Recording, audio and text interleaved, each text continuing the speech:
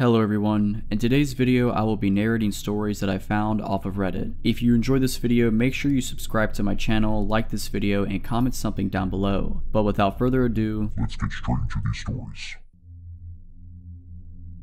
It was the summer of 2016, and I just got married by my longtime girlfriend.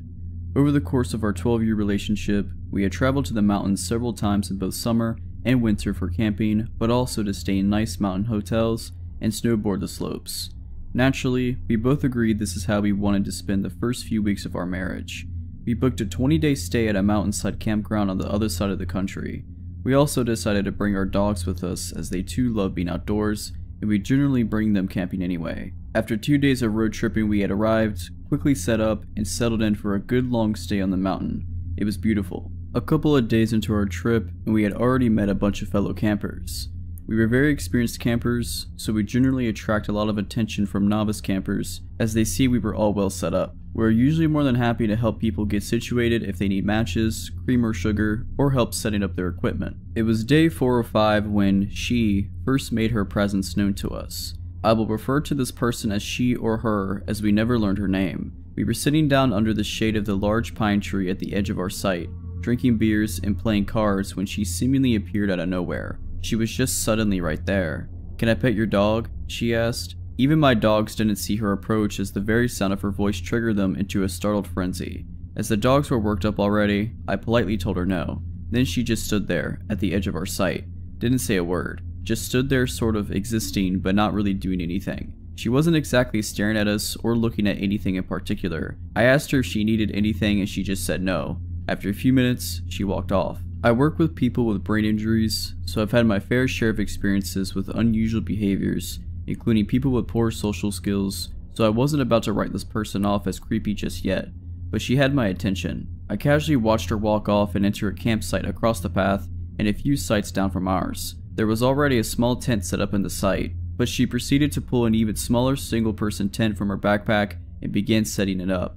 The day prior, we saw 2 young girls set up the other tent and were clearly the occupants of the site. There was no further interaction with her that day, although we did notice that the owners of the other tent on the site were not around at all that day, and we didn't see them return that night. The next morning, we decided to go on with our plans to day hike a good trail to a waterfall.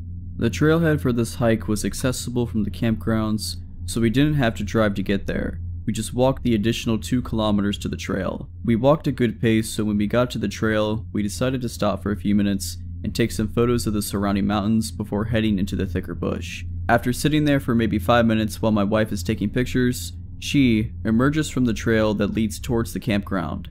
At first, I thought, okay, coincidence. She's staying there and this is a pretty common trail. But then she says that I see her and she stops dead in her tracks and just stands there. Same demeanor as our first encounter. Just standing, not doing anything in particular, but also sending creep vibes our way.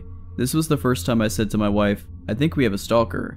Confused, my wife then looks to where I'm looking and is immediately a little creeped out.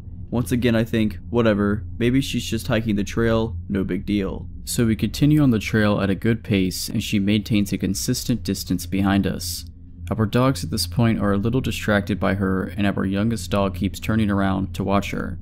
I got a little fed up with the dog constantly stopping to look back, so I decided we will all stop for some water and let this woman pass. Well, what does she do? She stops walking when we stop and then once again just stands there. Okay, so now we are genuinely concerned and I start to wonder what this girl's intentions are. Standing motionless at the distance and refusing to pass us just ramped up the oh crap factor to about 9. So my wife and I agreed to just give in and cut the hike short by taking the shorter loop, which is only another half kilometer ahead, and head back to our camp. We managed to get some distance between us by jogging every time we would make a turn and she was out of sight. We didn't see her again until later that night. That night my wife decided to take an evening shower at the camp showers.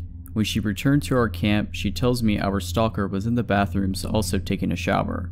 This time, however, she was with 2 other girls and appeared to be getting ready for a night at the club. There is a nearby ski town that has a few nightclubs and bars, so it was reasonable to see the girls getting ready for a night out. The 2 girls she was with were the 2 we saw previously set up at their site. My wife explains that she quickly picked up on the fact that the 2 other girls and our stalker friend were not well known to each other.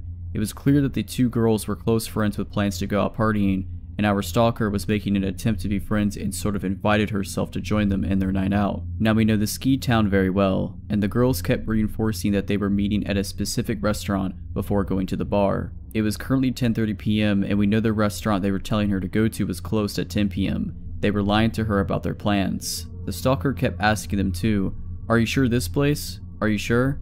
They convinced her, and she then left to her tent to finish getting ready while the two friends stayed in the bathroom to finish their makeup. My wife went on to explain how after she left, the two friends were mocking and making fun of our stalker. They were young 20-somethings acting like little girls in elementary school. My wife has no time for that, so creepy stalker or not, she had to say something to the girls for their behavior. My wife calls them out on their behavior. Well, putting all the bullying aside, the girls explained to my wife that the stalker girl had set up her tent on their site when they were staying with a friend in the ski town. When they returned, they found her living at their site without invitation. She had just taken it upon herself to take a little corner of their site without knowing them at all. The girls said they were upset with her and trying to make her feel uncomfortable so she would leave, but she wouldn't leave. Of course, my wife asked them why they didn't just report her to the park warden. The excuse they gave was they were leaving the next day and didn't want to make a huge deal out of it. So whatever happened between them and the fake late dinner plans and clubbing is unknown to us. About 3 a.m. that same night, we were all awoken to a blood-curdling scream right outside our camper. At first I was like, whoa, that must be a wild animal. My wife is trembling, dogs barking, and I am startled but curious. I peeled back the window cover to see her, standing motionless on the path outside our trailer. I had the window cover down maybe 8 to 10 centimeters when she appears to make direct eye contact with me. My heart rate is jacked. After gazing in my general direction for what seemed like an eternity, she calmly turns around and walks to her tent. I go make sure our trailer is locked. After a good hour and a stiff whiskey, we manage to get back to sleep. So the next day is a Friday, and we have friends from a nearby major city coming up to the mountains to spend the weekend with us. We haven't seen them in a while, so we are excited for a couple days together. Well, they are not at our site for 15 minutes, and as they are setting up their tent, she mysteriously appears out of nowhere yet again.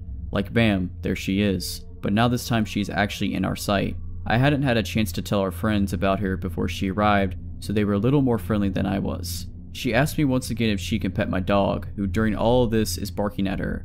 I think I said something like, "She isn't being very friendly towards you right now, so I would prefer if you didn't." She didn't pet my dog, but she also just stood there staring at me like she was considering how she would dismember my limbs. She then notices our friend's tent brand as he is still setting it up and comments how it's the same model as hers, although a larger sleeping capacity. My buddies picked up on the creep vibes and my general displeasure with her presence, so he just gives her the, "Oh yeah, cool," and keeps setting it up. Well, she starts grabbing at the tent pegs and picks up the hammer and says she will help him set it up because she has experience with it. My buddy declines and asks for his tools back. Cue the psychopath stare down, but this time she has a hammer in hand. She literally just drops everything right there and runs off. I go on to explain the last few days to our friends, and they agree we need to keep an eye on her. So by this time, the two girlfriends whose site she had hijacked were packed up and gone. It's now Friday night and we've been drinking all day, so we're feeling pretty good. It's maybe about 11 p.m. when she walks over to our site again. She says, "Hey, you guys seem to have a lot of extra room with the tent and camper. Do you think I could stay with you guys tonight? We could have a lot of fun in there together." My buddy's now just staring at her. Now this whole time, I'm just sitting in my camp chair with my whiskey taking this all in. She wasn't really taking notice to me at all so far. Then, out of nowhere, she smiles, turns her head and looks directly down at me and says, "I like your friend." She then turns around and walks away into the darkness of the night towards the forest. We are now all terrified she is going to return. I decided right then and there, if we see her again in a creepy fashion, I am calling the park warden. This is just getting weird. Well, the night is winding down, so we all decide to walk together to the bathrooms to clean up for bed. My wife pulls on my hoodie and says, "Babe, look." I look over to see that the site she was set up on is completely destroyed. Stuff everywhere. Just stuff, garbage, clothing, food, everywhere. I thought, okay, this is weird. Could this have been a bear? Well, no, we would have heard it. I then noticed that the tent is gone. She is gone and left the site a complete mess. As luck would have it, the park patrol was completing their fire rounds and were at the messed up site when we were returning from the bathrooms. We told them there was a girl staying there who was acting erratic and we suspected she was squatting on the site based on our conversation with the two girls from earlier in the week. We didn't see her again for the rest of our trip until the last full day. There is a great little lookout point not far from our site which has amazing views of the river and valley below, and it was a perfect evening to see the sunset behind the mountains. It was a lovely final send-off to an otherwise beautiful honeymoon. Just when we thought we were done with her, she emerged once again from seemingly nowhere. We were sitting on a couple of chairs that are bolted in place at the viewpoint, taking pictures of the valley below. As my wife is looking through the camera viewfinder, she picks up on the woman in the distance. She is standing in the woods a little ways down a mountain towards the valley, just watching us. As her final act, she walked up the mountainside and sat right behind us on a boulder that was beside the chairs. She says nothing, just sits there. My wife has the brilliant idea of asking me to take one last picture of the scenery, and she gives me a little wink. I pick up on her idea right away, and I position myself so this woman is going to be in the picture. My wife wanted this lady's photo in the event something bad happens with her before we can leave the area. We took our final looks out at the beautiful scenery and headed to our camp for the night. We didn't see or hear from her again. Upon reflection, we agreed there was obviously something wrong with this woman. She had zero social skills, and we did witness her attempt to make friends with those two girls that shafted her in a terrible way. That being said, she did things way beyond the realm of acceptable social awkwardness. There were moments I thought she would pull out a knife and kill us all where we stood. More than that, the stalking, the midnight screaming, and running off into the woods at night was terrifying to us. To our honeymoon stalker, let's not ever meet again. A lot of people may have heard about this girl. She was all over the news after she stalked a guy, bombarded him with 65,000 texts, and broke into his house all over one date. We met shortly after she went on that date with him, and we were friends for a while before she broke into his house. At first, she seemed like a nice, albeit quirky, person. I met her when I spent a couple of months visiting the west coast of the US in summer 2017. I thought she was cute and we spent a lot of time together. We were living next door to each other for a few weeks and we were never really more than just friends. I stopped having any sort of non-platonic feelings after she started to talk a lot about a guy she had met on some dating website. Apparently he was her soulmate and she had somehow been guided to him by following her birth calendar. I would only later come to know that they had only been on one date and he never spoke to her again. I thought that was weird, but I enjoyed our conversations for the most part and she was funny and nice, so we remained friends. Eventually she moved on to short flings with a guy and then another girl from Tinder, all the while still talking to me about this guy that she was going to marry, saying that she liked about how jealous he got when she would tell him about hooking up with other people. A couple of weeks later she started to get really erratic. I confronted her a few times about how she was acting, and she told me that she had recently stopped taking her meds but would start taking them again. She came home one day and decided to tell me that she had a court date coming up for a DUI. Her plan was instead to leave the country and go to South America. I told her what a dumb idea that was, and even though she actually went all the way to the airport in a different city, she wound up coming back. Apparently her soulmate was no longer answering her text, and she took that as a sign that she should drag herself back to where he was and fix their relationship. She was upset that he may be seeing other people even though he seemed okay to her that she was seeing other people. Later on she told me she had texted him and said if he blocked her she would know that meant he wanted her to come find him. Obviously he blocked her, and obviously that didn't go very well for her. So she moved a couple days later and the summer was ending and I moved back to the East Coast. I didn't hear from her for a little while, but then we started talking again through text and WhatsApp. She seemed like she was doing better. She told me she had found a roommate and was working on her art again. It just generally seemed like she was in a better place. I was happy to have my friend back and healthy, but that didn't last longer than a couple of months. Eventually her behavior started to seem erratic again. She was sending dozens of texts at a time and they were all over the place. Several of them had to do with her soulmate and how she was still following him even though he had to call the police and block her. I told her to stop, try to get her to take her meds, and tried to reason with her 100 times. I was on the opposite side of the country and had no way of getting in touch with her family, who I never knew about much, or friends to try and get them to help her. She was a kind person and a good friend when she was taking care of her mental health and I cared about her, but I couldn't force her to take care of herself. One day I set aside some time to call her and I told her that she was overwhelming me and that she really needed to reach out to her family or someone who could help her. She told me I couldn't do that because she needed to stay with me or she would have to go back to her ex-husband. I don't think any of this is true, but she thought her ex-husband was going to have her killed or followed, that he had the entire police force in his pocket, and had paid off her family to give him intel on her whereabouts and what was going on in her life. I had just moved for a job and I lived in a small studio in a big city. I had no room for anyone to stay long term, and I wasn't about to do that anyways since she was starting to scare me at this point. She asked me if I was still living at my address, which really freaks me out because I had never given her my address or put it anywhere online and she wouldn't tell me how she got it. I asked her to leave me alone and told her we couldn't be friends anymore unless she took some steps to get better. She obviously didn't take this well. Though I hated my tiny, cramped apartment, the reason I was drawn to it was because it had a great security. It was actually on the upper floors of a hotel, although the hotel rooms were much nicer than the residence, and no one was allowed through the residence elevators unless the resident had given their name to security ahead of time and the guests had to show ID. After what happened next, I loved my cramped little apartment because the staff kept me safe. It had been over a week since I had talked to her because I blocked her number and blocked her on WhatsApp. She tried texting me from 4 different phone numbers, using text-free, etc., but I just blocked them all and never responded. I was walking home from work one day and I was sure I saw her across the street from my building, but it was storming out and I didn't get a good view.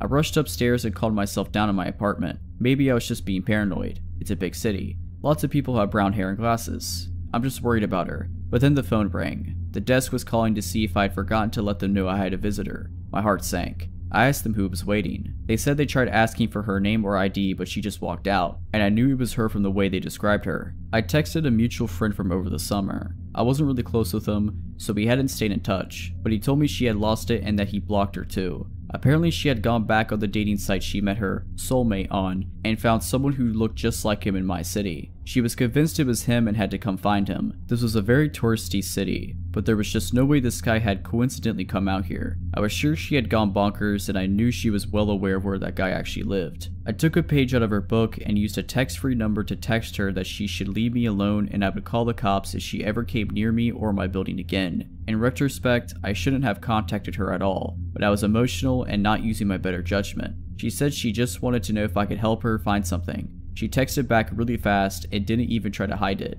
Then I deleted the text-free app so she couldn't reach me again. I lived in a very crowded area and I knew she couldn't get into my building, but I was still scared whenever I had to take public transit alone at night or was walking through less crowded areas to get home. I had a friend who used to work for the police, but not in this city or at the time this all happened, and she would drive or walk me home from work whenever she could for a while. She told me I should go ahead and report it even though they couldn't really do anything since she had hurt me and nothing really happened, but I was embarrassed and again I didn't use my better judgment. I felt like it was my fault for engaging with her for so long. I knew she was unstable and I would still try to be her friend and help her. Maybe I gave her the wrong idea that I could do more for her. I ended up moving to a new city for another job after that and didn't hear from her again. I later found out the reason why was that a couple of months later she had once again gone back to Arizona and had been arrested for breaking into her soulmate's house and using his bathtub. They found a large knife in her car. I didn't want to go into much detail about her stalking of that guy and what she said about him in our text because I wanted to try and focus more on my personal experience with her instead of his. Okay, so this happened when I was around 9 years old. I'm 25 now, and it's something I will never forget. It gives me goosebumps to this day. I live in a terraced house, 4 houses combined, and my neighbors and I each have our own little patio. There's a small road 10 meters from my yard where people do their Sunday walks and so on. Only a small fence separates my small yard and patio from that road. I live in a pretty crowded area with several of these terraced houses spread around in my neighborhood, so seeing people walking on that road is pretty normal for me. Seeing random people standing on my patio is not. When I was 9, I usually got home from school about an hour before my mom got home from work. I live maybe about 50 meters away from my school, so my mom figured I was mature enough to be home alone for about an hour before she got home. This one day I got home from school. I did the usual thing, which was to make sure I locked the front door and double check that the back door leading to the patio was also locked. I was 9. Being alone was a little scary, even though it was in the middle of the day and only for 1 hour. I then rushed to my room upstairs to play as much PlayStation as possible before my mom came home and made me do my homework. While playing, I heard this noise coming from outside my window.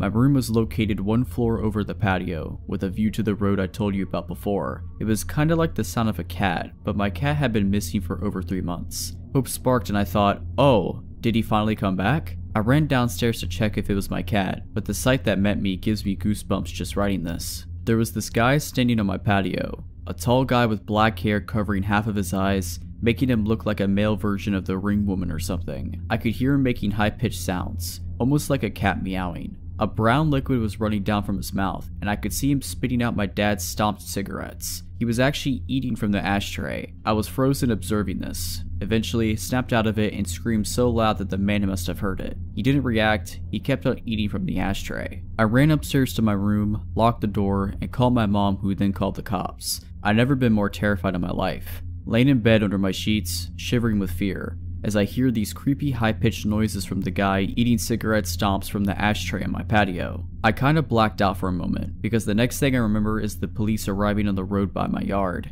I hear them talking to the guy, saying stuff like, "What are you doing? Get over here or we will come down and arrest you," and so on. He didn't respond, but the high-pitched sounds was more frequent and louder. I decided to look through the window, feeling safe now that the cops were there. I could see 2 police officers standing by my fence, one man and a woman. I did not see the creepy man, however, because he was standing directly 1 story under me in my field of view. The police jumped the fence, and I remember hearing the creepy guy screaming louder than anything I've ever heard before. He charged the female police officer with full force and knocked her out cold. The male officer then immediately tased the guy, leaving him shaking on the ground, screaming still. The policeman struggled to keep him on the ground while putting handcuffs on him, but eventually made it. After a while, he managed to wake up the female police officer, who seemed to be badly hurt. He called for backup and an ambulance, and then he sees me standing in the window above him. The expression on my face must have been something else, because he just looked at me and said, "I sure hope you didn't see all that." I started to cry. By this time, neighbors started to arrive wondering what was going on. One of my neighbors, an elderly woman, made me come down and she took care of me until my mom came back home. The police took the creepy guy with them in the car and left. Before they left, they promised to come back and talk to us about what happened. This is where the story takes an unexpected turn. The male police officer came back later that night and sat down with me and my mom to talk. He explained that the guy had a mental condition and had escaped a psychiatric hospital located around 5 kilometers from where I live. He explained that the guy had actually been living in my house 5 years ago, but he had been forced to move when his mom, his only caretaker, died. The poor guy probably thought he would find his mom at my house. He missed the routines and he missed living there with his mom. The police had to move him from the house that time 5 years ago, because he was extremely strong. From what I heard, he had extreme tensions in the body because of his condition, making his muscles grow stronger and stronger throughout the years. This is the reason he reacted the way he did when the police came to stay. Still frightened, I told the police officer that he needed to make sure this would never happen again. He promised it wouldn't. After a few sleepless nights, my life got back to normal. The years went by and the guy didn't come back, until 1 year ago. At this time, my mom and dad had moved out. I bought the house from them and I'm still living there today. I was enjoying my morning coffee on the patio when I see this random guy stopping on the road by my fence. He just stands there, looking at me. I look at him and give him a nod, and then I hear the high-pitched noises. It's him. His hair had turned gray, but the high-pitched sounds made me realize. My heart started racing and I instantly remembered the reason why he was back. I realized that he must have managed to escape again. Because I kept my cool a bit longer than when I was 9, I started to realize how sorry I felt for the guy. 16 years later and he was back to look for his mom. I decided to carefully ask him if he wanted to come down to the patio. He instantly jumped the fence. I started to think he would knock me out like he did to that police officer. He didn't. He smiled. He looked at me and smiled. I offered him to come sit down. He didn't respond. I offered him to come inside. He started laughing. We went inside. His face lit up, pure joy. He was home. It reminded him of the life he had with his mom. It almost made me tear up. All of a sudden he sat down in my couch, turned on my TV, and switched directly to the cartoons.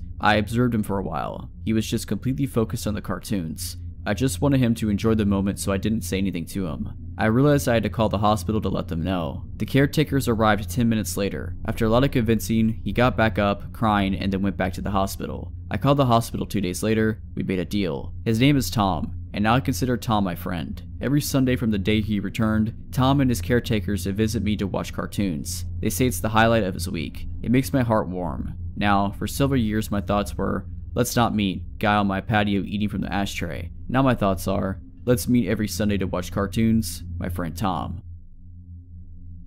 This story from my past happened about 32 years ago in East Texas.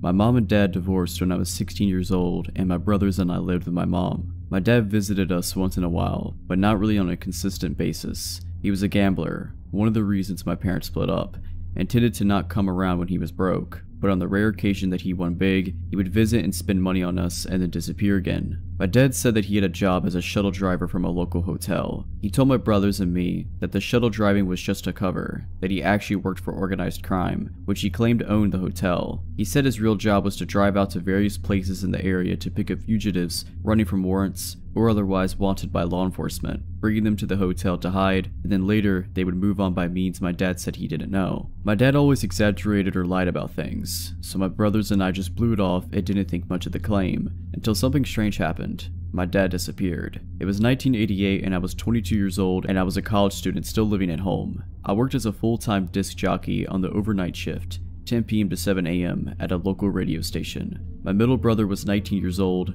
lived in an apartment with a friend, and worked at a nearby Dairy Queen. My youngest brother was 9 and lived at home. One day my brother called my mom and me and asked us if we knew where my dad was. He says some men came to the Dairy Queen while he was at work and asked him if he's seen my dad recently. My brother truthfully told them that he hadn't seen him or heard from my dad in months, and that he often does that, cuts off contact for months at a time. My brother said these men didn't say who they were, but seemed satisfied and left. My brother wondered if these men or anyone had called to talk to us and ask us where my dad was. We also had not heard from my dad in months. The following day, my brother says the men returned to his work, and this time flashed badges and claimed to be FBI agents. He says they were very aggressive and demanded that my brother tell them where my dad was. My brother kept insisting, truthfully, that he didn't know where my dad was, that the last time he heard him, he worked at a local hotel as a shuttle driver, but the experience upset him and he called my mom and me again. Upset, my mom called the hotel where my dad worked. The man she spoke to said my dad had disappeared weeks ago and he had no idea where he went. The following day, my brother was at work when his roommate called and said that someone had apparently been in their apartment. The roommate claimed that when he got home from work, he found the sliding glass door open and the place ransacked, but nothing appeared to be missing. My brother, very upset, went to his apartment and found out that, in fact, his address book was missing from the breakfast nook, and a teddy bear he recently bought for his son and a photo of his son were missing from his bedroom. Now, my brother, my mom, and I were beside ourselves with anger, fear, and paranoia. We went to the local FBI office to complain that the FBI had done this, and to tell them once and for all, my brother does not know where my dad is. Well, as you might have guessed, the FBI claimed no knowledge of the event and claimed that they were not looking for my dad. They said none of their agents had contacted my brother. Furthermore, when my mother told them my dad had claimed that he worked for organized crime, the FBI would neither confirm nor deny that the hotel had tied to organized crime or that there was an investigation going on. My mom called the hotel again and told the manager that the men were looking for my dad and that they were terrorizing my brother, and flat out asked the guy if there was any truth to my dad's claim to be working for organized crime. The man laughed and told her, "There's no such thing as the mafia." While we were trying to make sense of all these weird details, we kept wondering why my brother was being harassed but not my mother or me. That's when I was reminded of a weird event I had happened to me about 2 or 3 weeks prior. Because I worked overnight, I was often wide awake in the middle of the night on my days off, with nothing to do. One night I went to the local cable TV company where my friend worked as a computer system operator to hang out with him for a few hours and BS a little. At about 3:30 a.m. he had a big computer job to do, so it was time for me to go home. So I left. As soon as I pulled out from his company's driveway, a car was immediately behind me, tailgating me. I mean, he was on me so quickly it scared the crap out of me. The car seemed to just appear out of nowhere. He also had his high beams on and was blinding me, and I couldn't make out anything about the car behind me. I couldn't see inside to see how many people were in the car, what they looked like, or anything. I couldn't even see what kind of car it was. I changed lanes to let the tailgater pass, but he changed lanes with me. I moved again, and he again moved. He was tailgating me and blinding me, and now seemed to be following me. I stopped at the intersection and got in the left turning lane, with my signal on, and he got behind me. Since there was no other traffic at all anywhere around, when the light changed, I zoomed across the intersection, streaked across all the lanes of traffic into the far right lane, and went through the intersection, trying to lose him. He followed me though. Now it was absolutely clear he was for sure following me. I cut into a nearby neighborhood and tried to lose him, but he kept following me anyway. I finally managed to zoom back out to the intersection and crossed over and went to the 7-Eleven at the corner. I jumped out and ran inside and yelled to the clerk that someone was following me. As I did, I saw the car that was following me cut through the parking lot of the 7-Eleven, and for the first time I got a look at the car. It was a late model tan colored 4-door and there were 2 guys in it. The clerk just blew me off and said I was exaggerating, that it was probably just kids messing with me, and to let it go. I left, but I was still spooked by it and didn't want to go straight home. I was afraid they might follow me, and I didn't want them to know where I lived, so I went to my workplace. I knew that the disc jockey on the air that night would be my friend Paula, so I decided to go visit her on the air for a little while and hang out and calm down. I told her what happened and hung out for about 2 hours. She also felt it was probably just some punks being jerks, and that calmed me down. But when I got home, now over 2 hours since this car harassed me, the car was at my house. As I was coming down the street to my apartments and about to turn right, I saw the car pull out of my apartments, and as it passed me, they flashed their high beams on and off at me. It was them. I panicked and called Paula at the radio station and told her what happened. She was freaked. She was like, "Why would they wait for you at home? Who is this? Call the police." I was freaked out as to how they could possibly know where I lived. Why would they wait 2 hours for me, and then when they finally saw me, flash their lights at me and just leave? But now, remembering that event and putting it together with my brother's quote-unquote FBI visit and apartment break-in, it seemed obvious that it was all tied together. I hadn't thought about it before, but now I remembered. My car was actually my dad's car. He gave it to me about 2 months earlier when he got a new one. So if someone had been looking for my dad, they might have thought I was him, and when they saw me coming home, realized I'm not him and just left. But who was messing with us and why? Where was my dad? Why are these strange people harassing us? My mom, my brother, and I went to the local police and filed a missing persons report and a complaint. We spoke to a very nice detective. About 5 days later, we got a call from the detective. He had solved the whole strange case. It turns out, my dad disappeared because he owed his employers more than $50,000 in gambling debts. The detective confirmed that my dad did work for some unsavory characters, but said they weren't organized crime per se. He had no idea if my dad was shuttling fugitives or not. He said my dad was hiding out in Nevada, and that he had spoken to him and he was alive and well, but hiding. We asked, then who were those men and why were they bothering my brother? The detective explained that it's not uncommon for unsavory bounty hunters and debt collectors to impersonate law enforcement and call and harass people. My brother asked, how did they get in his apartment? The detective said a sliding door is easy peasy to open, and they probably stole a address book hoping it had my dad's contact information in it. They stole the teddy bear and pictures to use to scare my brother, which worked. I asked the detective why the men only harassed my brother and not my mom and me. The detective said, because my dad had used my brother as a reference on his job application at the hotel, he gave my brother's address and phone number. The FBI agents probably figured he was close to my dad and either maintained contact with him or if threatened, would contact him. So, my dad eventually turned back up in town and acted like nothing had ever happened. He never spoke of the incident and we never brought it back up. I guess he got the money he owed them, but I don't know. Hopefully, this never happens again.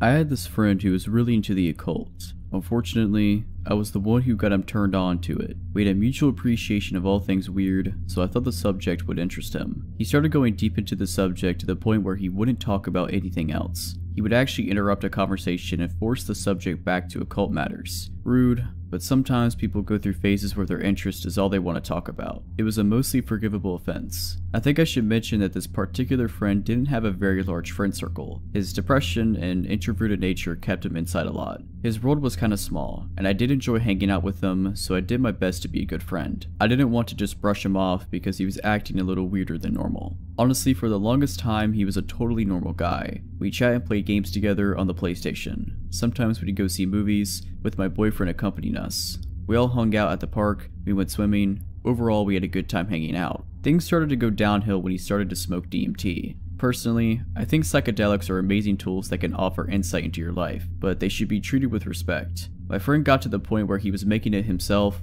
apparently a pretty easy thing to do after a meager amount of research, and he was smoking it daily, multiple times a day. For those of you who aren't familiar with the substance, when you smoke it, you get transported to a different world, an entirely new plane of existence. Your body and yourself don't exist anymore. You're just exploring this alternate reality dreamscape.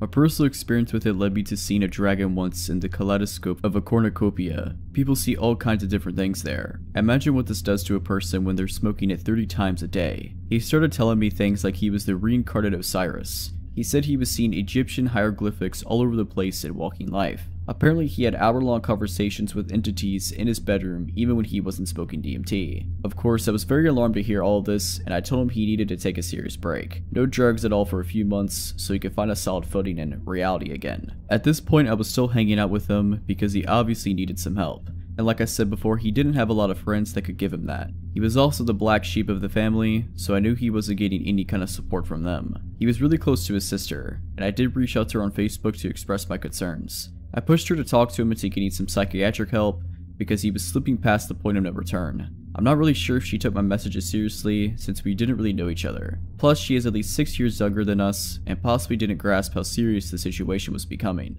In any case, I'll jump forward now to the part where things start to get really creepy. My boyfriend had made arrangements to hang out with our friend at the park. I didn't really want to go because I felt like I needed a break from him and his nonsensical ranting. I just couldn't deal with it on that particular day. My boyfriend said he wasn't all that bad and we went anyway. We get to the park and he is his usual self, ranting about Egypt and made up gods that only he knew the truth about, etc. He also had this large hunting knife that he kept fiddling with the whole time we were on a walk. He told us that he had been using it in ceremonial magic, and that it helped to banish negative thoughts. It made me extremely uneasy. He would do this thing where he would take the knife and make stabbing motions near his heart or head, like he was mock stabbing himself, all while holding a conversation with me or my boyfriend. I think we were both really on edge and didn't know what to say or do about it. I tried to distract him from doing it by bringing up other subjects that might interest him, but he kept on with this ritual. Keep in mind, we were all walking a trail, so it wasn't like we could just say goodbye then and there. We had to walk back to our car and drop him off at his car. My boyfriend had the bright idea that we should get some lunch after our walk, even though I was doing my best to give him a look that said, "No, why do you think I want to spend any more time with him?" But it must have not been very effective, or my boyfriend was ignoring it. Not sure. Either way, we ended up getting in the car to go get lunch. In the car I was driving, my boyfriend was in the passenger seat, and our weirdo friend was in the back. As we're heading through a busy part of town, where all the shopping and restaurants are, I hear the distinctive sound of a belt buckle coming undone. Then I hear the worst sound imaginable. I peek out of the corner of my eye and my suspicions were confirmed. He was full on, yeah. I felt sick to my stomach and all the nervous energy I had throughout the day popped up into my head. I was trying not to shake and trying to ignore it and drive through heavy traffic. I kind of had a freeze response, I guess. The whole time I kept thinking about that huge knife he had in his pocket, and obviously he was completely off his rocker now. I was afraid to say anything or confront him because I didn't know how he was going to react. This part is weird, but my boyfriend didn't seem to notice. And the whole time he kept rambling on about whatever knows what. I couldn't listen because my thoughts were 100% focused on driving and trying to act like I didn't know what was going on in my backseat. We get to the restaurant and my boyfriend runs inside to grab food. I'm left alone in the car with our friend, and I try to act like I'm browsing on my phone when really all I hear is what is going on back there. My boyfriend gets back and I complain that I'm tired. It's been a long day, let's drop him off, etc. So I drive us back to our friend's car and he doesn't get out of our vehicle, he just sits there. I have to get a little bit rude and ask him to please get out and go home. He gets out of our car and walks over to his passenger side. I start getting really scared and I suspected the worst. He pulled a gun out of some kind of bag he had on the seat and he just walks over to our car with it. I don't know why I did this, but I was so pissed I just got out the car and walked up right to him. I was maybe 3 feet away and could see it was a loaded 9mm. I kept asking him over and over, "What are you doing?" because apparently that's all my brain could think to do. I told him to get into his car and go home. He never said anything during this whole time, just kind of cried and had this wild look in his eye. For whatever reason, he got back into his car and drove off. I told my boyfriend obviously we were never hanging out with him again and that I didn't even want him to talk to him anymore. No contact, nada. A few months pass, and he occasionally messages me through the PlayStation or texts my phone. He says a lot of random stuff, and I just ignore it. It turns out he moved down to Tennessee near Nashville. I don't know why. He had a roommate, and I think their girlfriend lived there. I'm not really sure about the situation. I think maybe he's turning his life around and getting a fresh start down there. I think it's best to cut all contact and let him regroup. I'm not interested in any kind of friendship with him, and I know he needed help beyond what I could offer. Again, I reached out to his sister and let her know that he had a gun. She managed to get it from him somehow, but it did little good in the end. I get a call around 11 p.m. one night that wakes me up. It's a man claiming he's a detective down in Gallatin, Tennessee, and my heart skips a beat. I start sweating and immediately asked what happened. Apparently my former friend stabbed someone to death on Halloween Day. I don't know all the details, and the articles about it are kind of sparse. The whole thing is really surreal, and I'm just left feeling like I'm lucky that I didn't get shot last summer. This whole thing turned out way longer than I meant it to be, but that's the story. I'm glad I don't have to meet him again. I work at a popular coffee chain, generally during afternoon and closing shifts. This night in particular, we had a very young crew for closing, which happens at 10:30 p.m. For reference, we have our shift lead, who we will call Sarah, myself and my coworker, who we will call Mia, and another coworker, who we will call Dee. It had been a relatively slow night, with only a few loyal regulars dropping by. Both drive-thru and the cafe was empty, as heavy rainfall started and no one wanted to be out. I was in the front of the store cleaning while the rest of my coworkers were in the back of the store, when an older man walks in. He wore odd clothing, a bit strange for the humid weather, full black attire with combat boots, a heavy red jacket, and a beanie on his head obscuring his hair. I brushed it off as protection from the storm and figured he worked outside, and went to ask if he had placed an online order as he stood at the mobile counter. Putting on my customer service voice and went through my standard spiel, and was alarmed when instead of responding, he places a bag on the counter and starts pulling out DVDs. Once he finishes pulling out a stack of 10 or so, he stares past me to the back room where my co-workers were obviously chatting, and then makes a lap around the store, eyeing me the entire time and not speaking a word. He backs out of the front door and walks out to his truck, which I now see is a large black pickup. Freaked out, I stupidly grab the stack of DVDs and run back to my coworkers. They're immediately alarmed by my demeanor and ask me what's wrong. I hold out the DVDs and let them inspect them while I explain what happened. Much to my discomfort, Sarah points out that all the movies are either about murders or kidnappings. Slightly pissed off and extremely uncomfortable, we make the decision to call my manager. He picks up and Sarah explains the situation, who are freaked out probably more than I am at that time. He tells us that there's nothing we can do about it, but to call back if anything else happens. So we hang up and move back to the front of the store as a group. Things go on as usual, but with an air of fear about us. Mia sticks to my side and Dee to Sarah's. The man's truck had pulled off at that point, but much to my dismay, had only pulled it to the now closed grocery store next door that had a clear view into the drive-thru window. A few cars pulled through the drive-thru, and I even had a few customers ask if I was alright due to my what I assumed to be terrified face. I've always had a pretty good intuition about things, and this felt more wrong than anything I've ever felt. A bit more time passes by, and it's now time for Dee to leave. With the man still in the parking lot next door, we decided it would probably be best for her boyfriend, we'll call him Daniel, to come pick her up. This wasn't an irregular occurrence, and we didn't want him following her home. Mia then points out that a van had been sitting in the back of the parking lot for almost an hour at that point, which we had not noticed previously. Another gut feeling hits, and I make the decision to lock the door. Daniel tells her he's on the way, and I inform my manager that we closed the cafe for peace of mind, which he was fine with as business was slow. Now Sarah and Dee are in the back, and Mia and I are up front.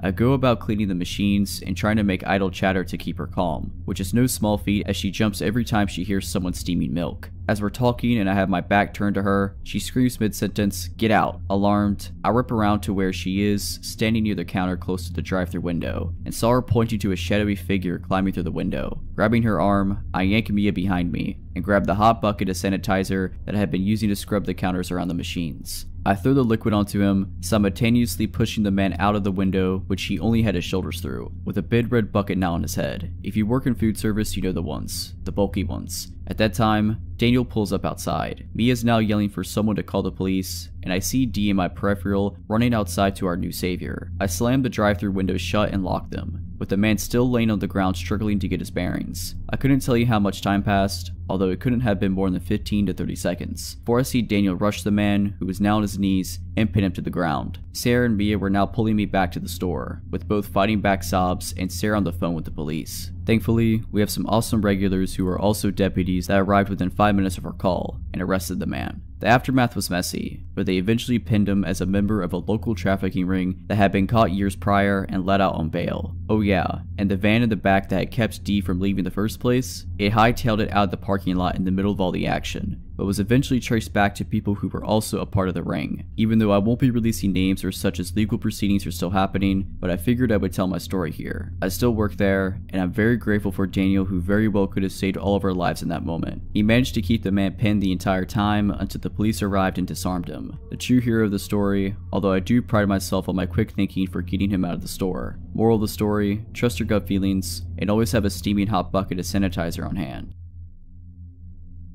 I dog sit for a family friend. They much prefer to have someone stay at their house with the dogs. I grew up in a town in the middle of nowhere and I love the countryside. So for me, this is like a staycation because I live in the city now and I never have any time for myself. Anyway, their house is out in the middle of nowhere. When I say nowhere, I mean this place takes 2 hours to get to from my work and is about 45 minutes to the nearest town/interstate. There's one neighbor within 5 miles and he lives directly across the street. I'm used to this where I'm from. It's supposed to give you the space you need, but also help you to feel safer knowing you have at least one person nearby. However, this guy has done nothing but make me feel unsafe. So I get to Terry and Johnny's house and they're telling me the drill. When to feed dogs, 2 super cute spoiled Australian cattle dogs, water plants, etc. Then, as they're loading up their stuff to take it to the car, Terry says, "Oh, don't forget to tell her about Steve." John says, "Oh yeah, don't worry about the neighbor across the street, he's harmless." The guy drinks a lot and is a little off, but totally harmless. The guy has lost his license so many times, so all he can do is drive a moped to get to town. However, just in case, this is where we keep the gun. He then takes me to his gun and explains that it's loaded, and if I were to use it, if I don't need to cock it, just pull the trigger extra hard. At this point, I'm like, whatever. You keep a gun in your house when it takes police at least 45 minutes to get to your home. Still, I've got no worries, I'm used to drunk weirdos. I love this life in the middle of nowhere, and I've got 2 protective dogs that will attack on a 1-word command, so I'm feeling pretty safe. Terry and Johnny leave around 3 p.m. I took the dogs for a walk and play some frisbee and begin to unload my stuff while they're still worn out from all the running. As I come back out for my second load of stuff, I'm staying there for a week in needed work clothes and my Xbox to keep myself entertained in the late evenings. I hear their neighbor, Steve, slam his door and seemingly have a phone conversation. I first just hear his voice faintly, then he yells, "Where did you go?" The dogs are hearing him now and start to growl softly. I say, "Calm down boys, it's alright. It's just Steve, remember? He probably wants some privacy. Let's go inside."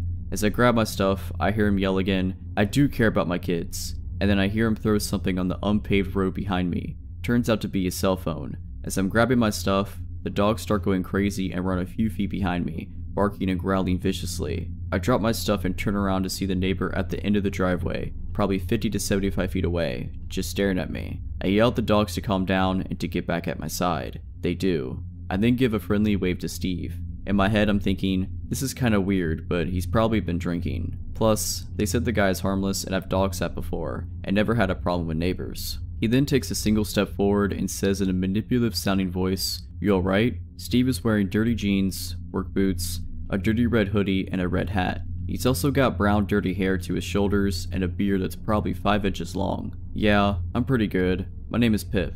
Just dog sitting for Johnny and Terry this week, and ready to get in and call it an evening with the boys." I look down at the dogs to see the reaction. They look like they're about to attack, and I'd never seen them like this before. "How about yourself?" We sat in silence for about 30 seconds before he stated, "I'm asking if you're alright. I'm Steve." "Nice to meet you, Steve. Thanks for being a good neighbor and checking, but like I said, I'm good. Are you alright?" Again, silence. Now this silence lasts for probably a whole minute and I figure, he's wasted. I should just get inside with my stuff. So I turn around and finish grabbing my stuff, and as I do, I hear him take one more step on the gravel driveway. Dogs bark again. I turn around and Steve says, "I know them. Them dogs won't do nothing to me. They are some good dogs, that's for sure." I begin feeling super uneasy, so I close my trunk and turn around to see if he's going to say something else. I was about to tell him that I was going inside, and then instead awkwardly say, "Yeah, He cut me off. "Yeah, what?" he yelled. I'm shocked and say, "Yeah, I'm going inside now. Thanks again for checking, Steve. I'm fine. I've got the dogs this week. Have a good night." I turn and go, and the dogs follow me with no problem. Steve continues to stand where I left him for literally 10 minutes, just staring at the house. Note, this house does not have a front door. There's a side door and a back door. The back door is the main door because the front of the house has those big green fluffy privacy trees. So I can't even see his house through the front window. You can't see either doors from the street. You have to come onto the property to see them. It's about 6 o'clock where I'm at, and the sun starts going down around then, but doesn't actually get dark until about 9:15 p.m. during the summer. Anyway, the dogs and I are on the couch and I've got my headphones on while playing the Xbox. All of a sudden the dogs flip their mess, running towards the back door barking and growling. I'm like, they don't do that unless someone pulls up into their car and they don't know who it is. I'm not having anyone over. So I grab my knife, which is always close by, and start walking towards the back door. The dogs are still going crazy, and I have no idea what they're looking at. I don't see anything, but then I look closer. I see mope tail lights in the driveway seemingly hiding behind my car. I then try and focus in and see that Steve is turned around staring at the back of the house from his moped, ducking behind my car. I get the dogs to be quiet and I hide to see what he's doing. The dogs are still growling, but at least they're not giving away my location right now. I watch him for 5 minutes. No movement, just a creepy stare in my general direction. I don't think that he could see me, but I'm not sure. He then shuts off his moped and crouches next to my car, where I can see him now peeking into my car windows. When I lived in the country, I never locked any doors. Not my house, not my car, nothing. Since I work and live downtown, I naturally keep all of my doors locked all the time. I don't see him try and get into it, but he walks around it a few times. He's not crouching anymore. Obviously, he feels like no one is watching him or cares that he's looking into my car, but he is only taking a single step. Stopping looking into my car, then at the house. Repeat. A single step at a time. At this point, I text Terry and tell her that Steve is doing some weird stuff, and I tell her I'm starting to feel uncomfortable. I get a text back reading, "Call the cops if you feel unsafe. They know him. They could come talk to him. Remind me to tell you about the time he was standing out by the tree at 6 a.m. when I was leaving for work and when we get back. We think he had a psychotic break." How comforting, right? So, I talk myself down some. This guy's just wasted. However, if he starts getting close to the car, I'm calling the cops. Dumb idea looking back because the cops take so long to get out there. I'm watching him as he's made his second round looking into my car. He then gets on his moped and drives off. As he passes the window that faces the driveway, he sped up, trying to make it so I wouldn't see him if I were just watching TV. Now it's like 8 p.m. and the dogs start going crazy again. I look out and now his moped is parked in plain view and he is standing on the walkway just 30 feet from the house, staring and talking to himself. I had previously turned off all the lights so that he couldn't see easily in and see what I was doing. I see him take a single step towards the door, now about 30 feet away. I grab the gun. I've calmed the dogs down and they are in full-on protective mode. One dog to my left and one to my right. It's about 8:15 p.m. now and I call the cops. I explain the situation and that the owners think he had a psychotic break. As I'm halfway through explaining why I'm starting to fear for my safety, the operator says, "Ma'am, what is your address again?" I tell her, "I'm sorry ma'am, but you're not located in our county. I will have to transfer you to county." "Are you serious?" The owner said that the cops in South know him very well and how to handle him. "Isn't that you guys?" "Yes ma'am, that is us, but you are located in a different county. That is not our jurisdiction. But the guy who's bothering me lives in your county. That is why I'm calling you." The operator then transfers me to another county. When she answers the phone with the average, "911, what's your emergency?" I'm silent.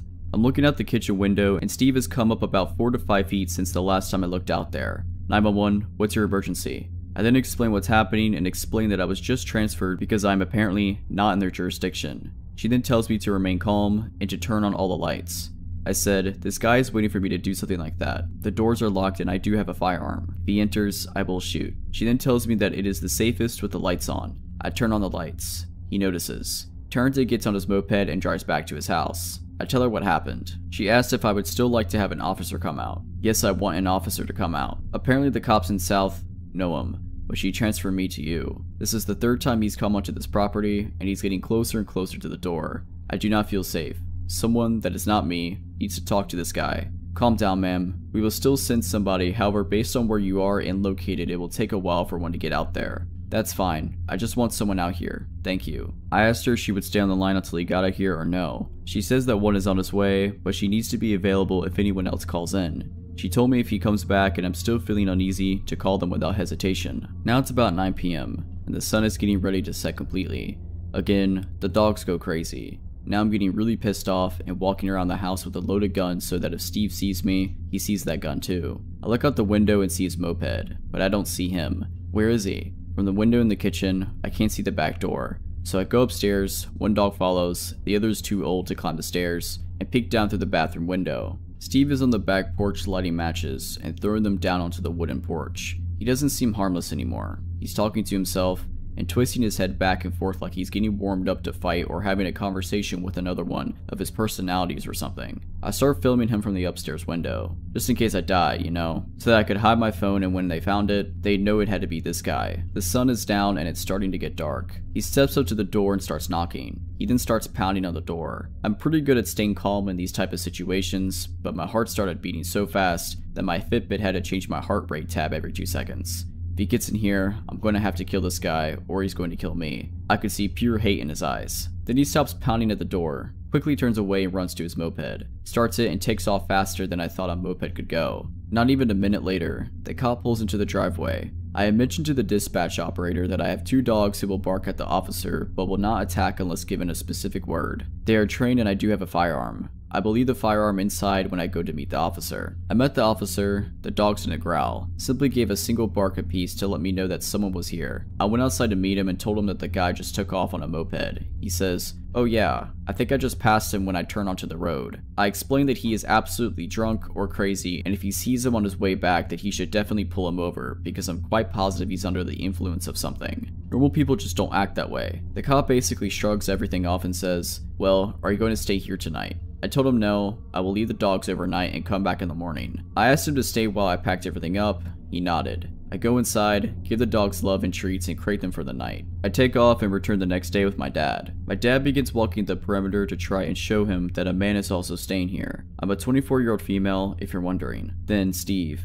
wearing the same dirty outfit and hat, while holding a 24 case of Budweiser, is standing at the end of the driveway again. I'm watching him from the front window. I see my dad at the other end of the yard. As he comes into view, Steve turns around and walks back into his house. I later learned that Steve has been to jail multiple times. His kids are not allowed to see him due to his violent nature, and he bought a four-wheeler. No one knows how he gets his money to get these things. Terry and Johnny have never seen him leave for work. They've only seen him leave on his moped or four-wheeler empty-handed for an hour or two, and return with a case or two of beer. I don't know who he thought I was, but every time he looked at the house in my direction, there was just pure hate in his eyes. Who knows what would have happened if I hadn't called the cops as early as I did. This may be a ramble of thoughts, but after recently stumbling upon this sub, I finally felt a place I could offer something that my family and I experienced a few years ago and that to this day gives me a shiver. I have been camping, solo backpacking, and hunting my whole life in Oregon, and felt comfortable in the woods and have a deep respect for nature. A few years ago, my wife, daughter, and 2 German Shepherds went camping north of Mount Jefferson, Oregon. I have included the coordinates of our campsite, which we found to be the perfect setup for us and our 2 dogs who need the privacy since they are intimidating to other dog owners and can be loud when spooked. It was not an established campsite, just a nice horseshoe off of a USFS road that had flat ground full trees and a fire pit. The first night my daughter wanted to sleep by herself in a 2-man tent right next to ours. It was maybe 2 feet away from me and my wife's tent. We made the male German Shepherd sleep, Guts is his name, with her in the tent. That whole first night neither my wife and I could sleep. We both heard footsteps and they were heavy, not like typical forest critters scampering around the night. I was well armed because I was paranoid from reading recently before departing about a dad in California who was shot and killed in a tent next to his 2 infant daughters. Needless to say, both my wife and I had 2 pistols and my rifle with me. The dogs are great at detection, and that is why I felt my daughter could sleep alone because Guts is completely fearless and nothing would lay a hand on her without a battle to the death. All in all, nothing but bad vibes, and loud footsteps occurred that night, which I ultimately decided was deer or maybe some elk. Day 2, morning. We go for a walk down the road and maybe 300 feet away see the circle area in the photo. I see an abandoned road where a rusted gate was missing, was covered in vegetation. Something of blue color caught my eye and Guts immediately takes off running down this abandoned road. My heart begins to race because I think it's another family camping like us and he's going to get himself shot or scare some innocent people to death, so I chase after him as fast as I can and the rest follow. He stops after 20 feet into the road and me yelling his name, but I have covered just enough distance to see that there is nobody there and something is off about the sight. I yell, "Hello, is anyone there? Sorry about the dog." I got no response. My curiosity gets the best of me and I have to see what the site conditions were. As I get closer, I know something is wrong. It had all the necessities for a campsite including a cooler, propane burner, tent, blankets, folding table, but every single item had been completely destroyed, smashed and torn from what appeared to be claw marks. We all walked around in circles, puzzled why anyone would leave all their camping gear behind, including an expensive REI tent. I figured well someone left in a hurry and animals got to the rest as the only logical explanation. Still, a propane tank and cooler were flattened by something, and it certainly wasn't snowpack with tree coverage in that spot. As the afternoon rolls in, me and my daughter are playing ball at the campsite, and my wife goes walking maybe about 70 feet north to do her business. I do not have direct line of sight on her, but all of a sudden I see Guts make a mad dash straight towards her. Normally he would always be with me unless he is called over and she didn't call for him.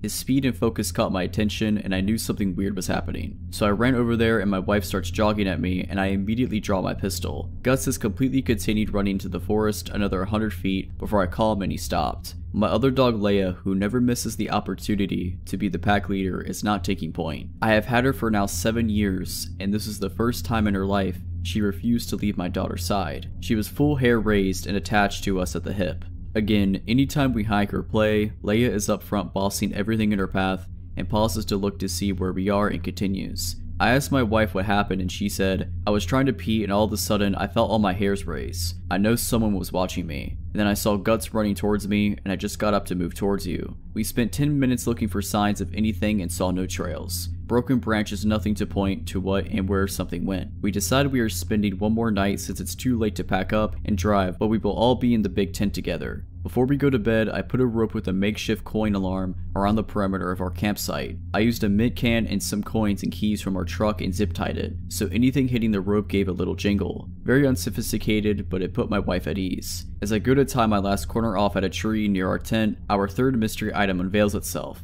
It looks like someone has done the exact same thing I have done with the rope that was so old and brown I didn't see it at first. It was broken and only a few pieces remained, but sure enough it was tied at roughly the same height, about 8 to 10 inches off the ground, and even had a few rushed washers on it. I immediately felt someone had stayed here before and put the same makeshift warning system on the same tree, maybe 10 to 15 years ago based on the condition of the rope.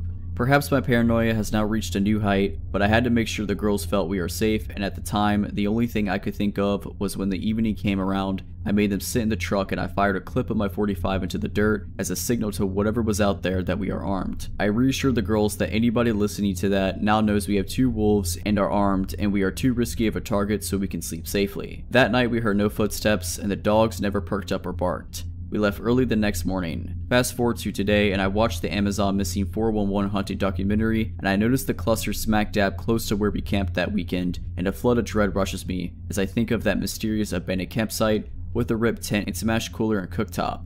We have been camping since and have enjoyed the beauty of the NW, but there was something there at that place that possibly took or harmed someone else less than 300 feet away from where we camped, and we all think our Lucky Star's guts was doing his thing so well that afternoon. I live in a small rural community in the eastern US. It's a nice little town. Because of my work in the medical field, I've met some interesting people. I'm also familiar with law enforcement and emergency personnel.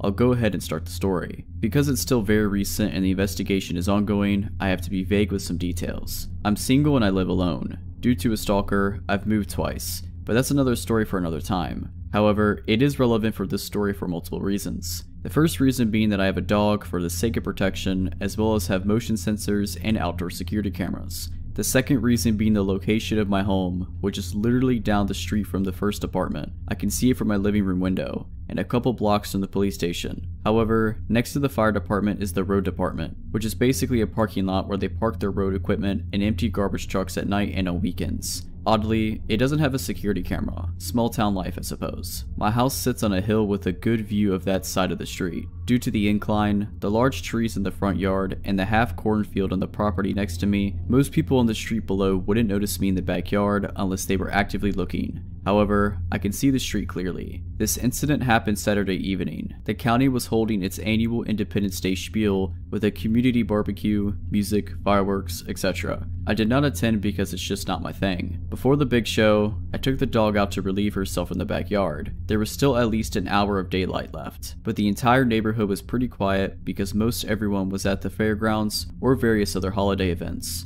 So when an unfamiliar, large, white pickup truck drove slowly down the street, I noticed. It must have turned around at the end of the street because I saw it again, moving in the opposite direction, only about 20 seconds later. This time, it turned into the parking lot of the road department. Now, people have been known to toss things into empty garbage trucks, usually at night to avoid getting caught, because they don't want to or are unable to make the trip to the landfill themselves. Usually, it's things like furniture or broken equipment, but I didn't see any of those things in the back of this truck. The driver was a somewhat stocky guy of average height. He took 3 large, black trash bags from the bed of his truck and tossed them in one by one into the hopper of the garbage truck. Then, he left. Now, I'm not one of those meddling, rear window types who always thinks activity is suspicious and that their neighbors are up to no good, but something about this didn't sit right with me. Normally, when I see people tossing their garbage into the trucks and leaving, I don't bother reporting it because it's relatively harmless. But this time, I had a gut feeling, so I called the police. If anything, they could get the guy for illegally dumping trash from a barbecue or whatever.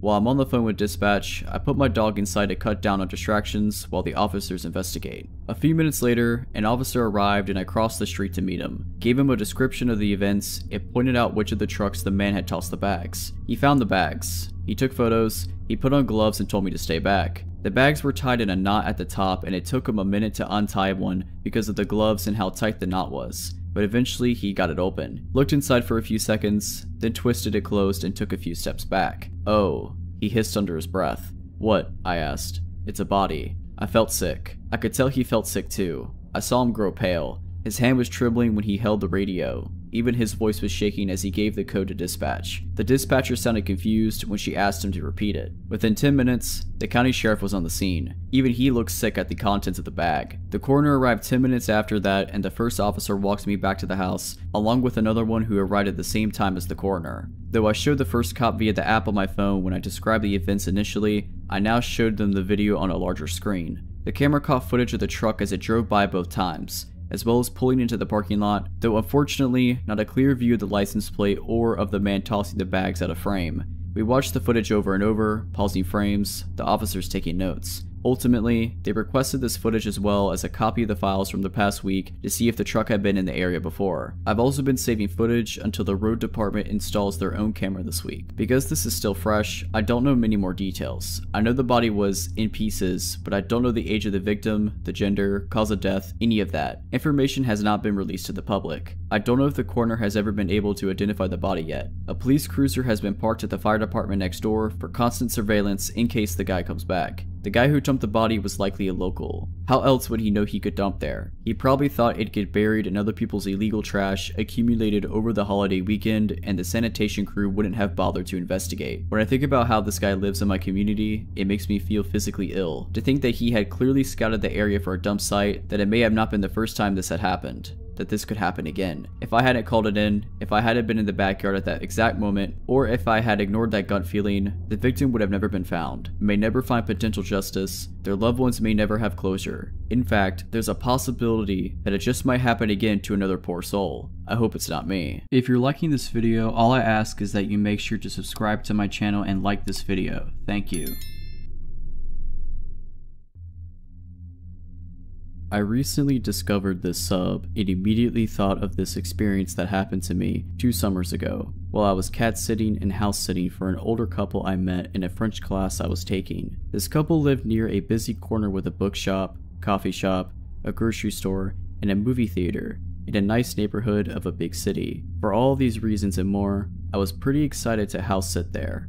My own apartment, where I lived with my boyfriend and my own cat, was about a 10-minute drive to 40-minute walk further up the street in a quiet, residential area with nothing much around it. Now, my own cat is vocal and super social. Because of this, we try never to leave him alone at night because he will literally cry for us all night. We're always slightly paranoid that he's going to get us evicted due to noise complaints from neighbors. We lived on the top floor and you could literally hear him crying from the bottom floor and outside if the door to the building is open. So my boyfriend and I decided that he should stay at the apartment with our cat while I was house sitting. My boyfriend drops me off at the house and I settle in with my luggage, look around the surprisingly large 3-story house, and then decide to walk over to the grocery store to pick up some food for the next few days. As I'm walking home with my bag of groceries, I notice this man, extremely tall and gaunt, with a head full of long, shaggy hair, walking parallel across the street watching me. I'm only about 2 houses away from the place where I'm staying, so I sit down on the edge of the wall as though I'm taking a break and call my mom, trying to keep an eye on him surreptitiously from the corner of my eye.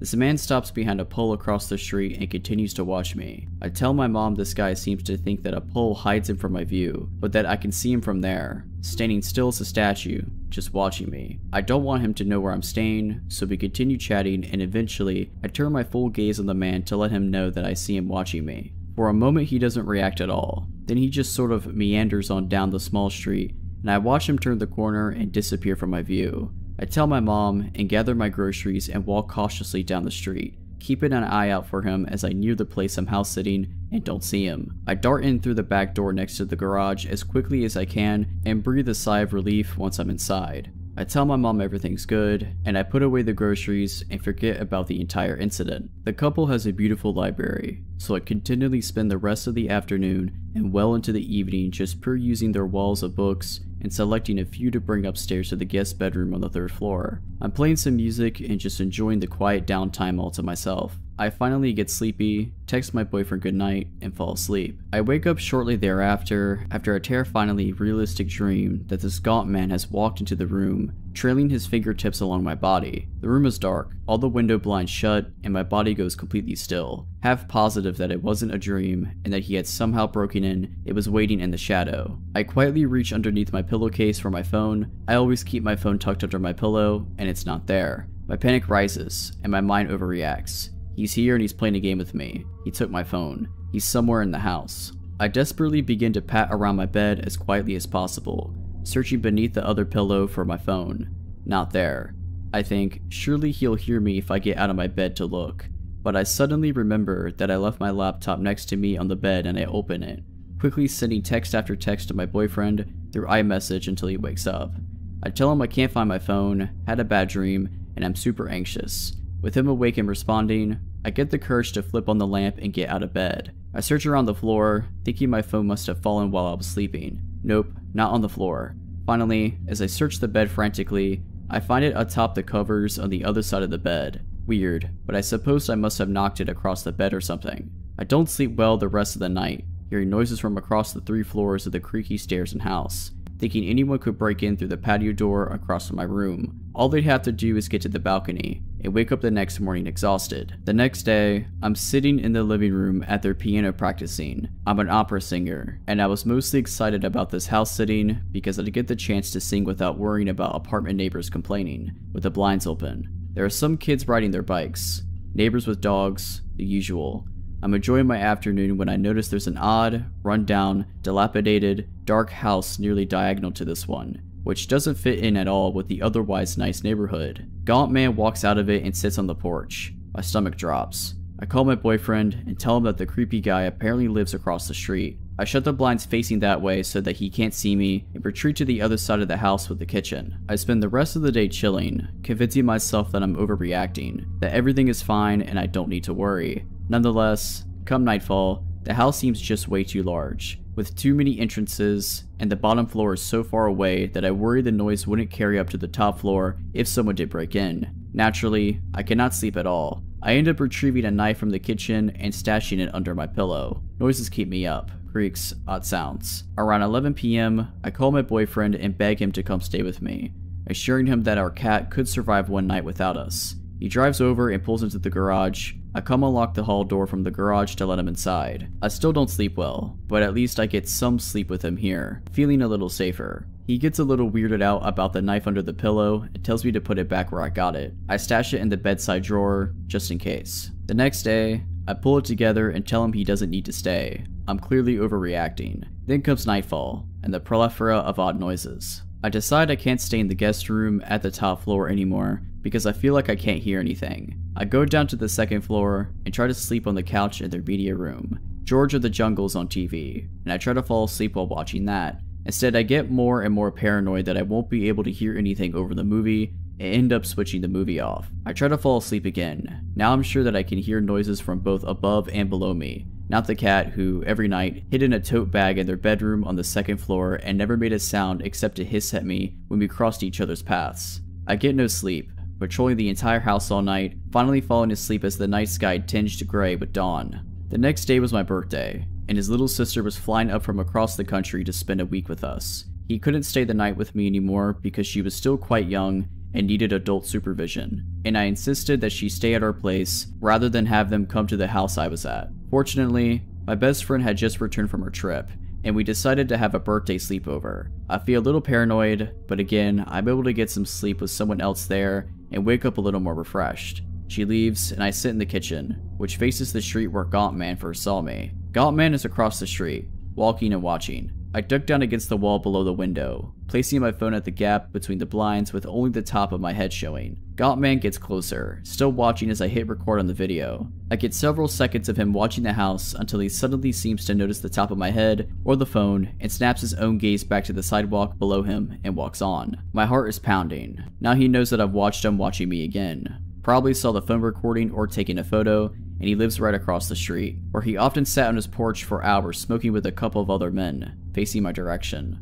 The next few nights were a blur of me wandering around the house, checking closets and other closed spaces upon returning from going out, placing chairs against entrances so that I'd hear them scrape if they got moved, half sleeping in the media room, double checking windows, exhausted until the couple of hours of sleep I would get when the sky would tinge gray and I'd felt I'd survived the most dangerous part of the night. My best friend found out I wasn't sleeping at all and offered to stay with me for the last night. Boyfriend's little sister was still there so he couldn't. I accepted her offer, feeling foolish and overdramatic, but thankful. We stayed back in the guest room on the top floor, watching Parks and Rec quietly with the subtitles on, so that I could still hear the rest of the house. It was around 1 AM or so when a shrill, piercing siren suddenly echoed throughout the house. My best friend and I sat up in bed, paralyzed for a moment with fear and confusion. "Did they say anything about an alarm?" she asked me. "No," I responded, hesitantly, wondering if I had missed something in the notes they had left. We stared at each other for another long moment. "What should we do?" she asked. "I don't know," I said. "We should shut the door and lock it, right?" She was the closest to the door. She shut it quickly and locked it. I moved the nightstand in front of it, a pathetic barricade. The siren continued to wail throughout the house. "Should we call the police?" I asked, my heart pounding into my mouth, opening the blinds with my hands and trying to peer through the dark street below. There was a window to the bathroom with the access from the balcony patio. I checked it, just to make sure yet again that it was shut and locked. "We should probably call the police. Or should we?" She had already begun to call the police, telling them that we were house sitting and an alarm had just gone off. We were concerned about a man who had been watching me over the past few days, and we were alone in the house. The police got our address and said that they would arrive soon. Suddenly, the alarm stopped. With the alarm off, we gathered the courage to remove the nightstand from the door and unlock it. I had pepper mace gripped tightly in my hand as we swung the door open, ready to confront whatever was out there. Nothing. No one. I checked the giant glass door a few steps away that led to the balcony patio. Locked. We made our way down the stairs, cautious, quiet. We finally made it down to the bottom floor when there was pounding at the front door. I hurriedly made it over to the door, removing the chair I had placed in front of it as quickly as I could, letting in 2 policemen. They identified themselves to the door. They came inside, asked me a few questions about this man, and then decided it was probably just a harmless homeless man. I didn't tell them that he lived across the street because I thought they'd accuse me of overreacting. Quote unquote, "He was just walking home, not following you or watching you." End quote.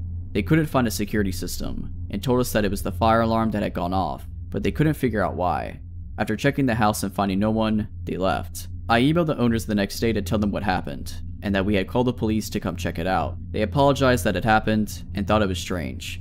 I left the next day and politely declined house sitting for them when they asked again a few months later. We moved out of the city and across the country last summer. My boyfriend only recently told me that he and my dad, who had come up to help us move, had seen Gottman walking across the street from our apartment, and that last week before we moved. So Gottman, even if you weren't stalking and watching me, let's not ever meet again. A couple years ago, one of my closest friends relocated cross-country with his long-term girlfriend to a work job he couldn't refuse. Only issue he had was that he did not want to fly his dogs out with them when they made the move, since they'd be staying in a hotel for the first month. He was also a bit reticent to fly them out due to health concerns for both pets. By the time he located a home to rent, he was missing his dogs and made the request of his sister, another close friend, and myself to drive them to him in LA. Now we're Chicago folks, so the trip would be a long one. However, with the 3 of us to foot the near 30-hour drive, it would be a piece of cake. We left early and drove long hours. Along the way, it was decided between my friend and I that we'd foot the majority of the drive ourselves, and if we needed to, we'd let our friend's sister do some driving. We were on a bit of a time crunch due to a snafu with the rental agreement, so we didn't have the luxury to stop very often past an 8-hour stay at a Denver LA Quinta Inn. As for the journey itself, it was relatively smooth, barring getting pulled over right before entering Utah for driving for 2 miles in the left lane of an empty highway. Whoops. From that point, we made it through Utah, Arizona, and Nevada without much trouble until we entered California in need of gas. I had been driving for the majority of the first day and tagged my buddy in after being pulled over. I remained in the shotgun seat as navigator, searching through the GPS for a fuel stop. We kept our eyes peeled for road signs and discovered a sign pointing to Yermo Ghost Town or something along those lines, which had a mobile station. How wonderful. It was convenient too, as it was located almost directly off of the interstate. We rolled in on a little more than fumes when we approached the pumps. Normally we let the dogs out at every rest stop, but having stopped not long before then, and with both dogs sleeping snugly in the back, I decided to pump gas without anyone else leaving the vehicle. My buddy pulled us up on the opposite side of a beat-up green sedan with a short, plump gentleman who just turned in to approach the shop. I noticed a few other hoopties at the pumps, all unoccupied, and there were a couple of other cars parked up near the station, most likely belonging to the employees, so nothing seemed out of the ordinary until I swiped my credit card. The pump rejected my first swipe attempt, which I chalked up to a misread. I swiped again and the pump reads out, "Please see attendant." I was annoyed, but we needed gas. I tapped on the window and told my buddy what I was doing and asked if anyone needed anything. After taking their orders for Gatorade and Marlboro Reds, I walked up to the store and made a mental note of how strange this gas station was. Kinda quiet, especially for one right off the interstate, but that's no matter. As I walked in though, more weirdness. First thing I noticed is that there are some boxes of chips just left on the floor, like someone was stocking shelves and just quit. As I veered to my right, I noticed that immediately there is no one milling about in this place. With the 6 cars beside my own out there, I felt like I would see someone. Things got even weirder when I realized that there was no one behind the counter, no customers or workers, and then it dawned on me. What had happened to the gentleman who was at the pump adjacent to mine? Surely they can't all be in the bathroom. This is where I began to feel this gnawing sensation in my stomach. Something isn't right. I have always been a person who felt like I could trust my instincts, and those instincts were screaming at me just to get out of there. I want to run, but I hold back. I would look suspicious booking it out of a gas station that was empty and decide to just play it cool. Natural. Don't let your body language let on to how badly you're freaking out in your head. I was probably inside of this gas station for only a couple minutes when I left, but I stopped just before exiting to listen for something. Anything. A flushing toilet would have been a good sound, but nothing. As I exit the shop and see my car, I begin to feel dread. It's like that moment in a movie where the hero is about to make it to the end of their trial, but the celebratory fanfare disappears, and in that silence, something comes and strikes them down. I am about 25 yards from the car when I see this gentleman come out from around the side of the shop opposite of me. This is not the same man as I saw while pumping gas. He was larger and had a peculiar look on his face. The best way I could describe it, it was like Nick Cage's smile from Face Off before the titular act had occurred. I continued walking towards my car, but when I turned back to look at him, he was now walking towards me with a purpose. At this point, I noped my way back to the car with increased urgency in my step. And of course my friend has the door to the car locked like a complete douche clown. There is also the 95-pound golden retriever sitting in my seat. Apparently my travel companions did not notice how freaked out I was, or the creepy gentleman still walking in my direction. I punched the window and told him to unlock the door, to which he only half rolls down the window to tell me the dog was in my seat and they were afraid she'd jump out when I opened the door. I reached my hand in and threw the dog towards the back seat as hard as I could, while my friend is just now realizing how freaked out I am. He started the car and drove off quickly. I took one last look back and saw the guy had stopped about a pump away from where we were, still with that same look on his face. We found another gas station further down the road, this time with a ton of people inside and out. After thoroughly creeping out my friends with the story as I pumped gas, we made our way back to the interstate, which meant passing that gas station again. It's been about 15 minutes since we pulled out initially, and we go silent as we notice that those very same cars are still sitting in the same spots where we had left them. After thoroughly freaking out for a few miles, I received a phone call from my credit card company about a $100 charge at a mobile station. The lady on the phone was really helpful in fixing the situation for me and was as entirely creeped out by the situation as we were. In the end, we made it to LA and had a great vacation, but it still bothers me as to what was going on at this little gas station off the highway and what was that Smiling Man story. So, crazy Smiling Man and whoever else was lying in wait at the Yermo Ghost Town exit mobile station, let's not meet. I lived in New Mexico for several years before moving to the Midwest. My friend, Amy, and I, both females, would spend many days exploring the remote corners of the New Mexico, discovering abandoned ghost towns and enjoying the quiet, desolate beauty of the desert. One afternoon in March 2010, we were traveling from Ruidoso to Albuquerque. Always up for exploring, we took a back road rather than traveling the more direct highway. One leg of our journey had us on NM55. It's a remote, teeny tiny 2-lane highway. We love those types of roads, up until that day. This part of New Mexico is flat and desolate desert. You can see for miles, and there's virtually nothing except dirt and rock between towns, and towns can be miles apart. So we were on NM55 going north. After a few minutes, we saw a white pickup truck up ahead of us, going the same direction. Suddenly, he stopped his truck sideways in the middle of the highway, blocking both lanes. We were about a mile away from him, and as we got closer, we began to get uneasy. We could see no reason for him to do this. We were the only other vehicle out there, and we began wondering if we should turn around rather than come up to him and have to stop.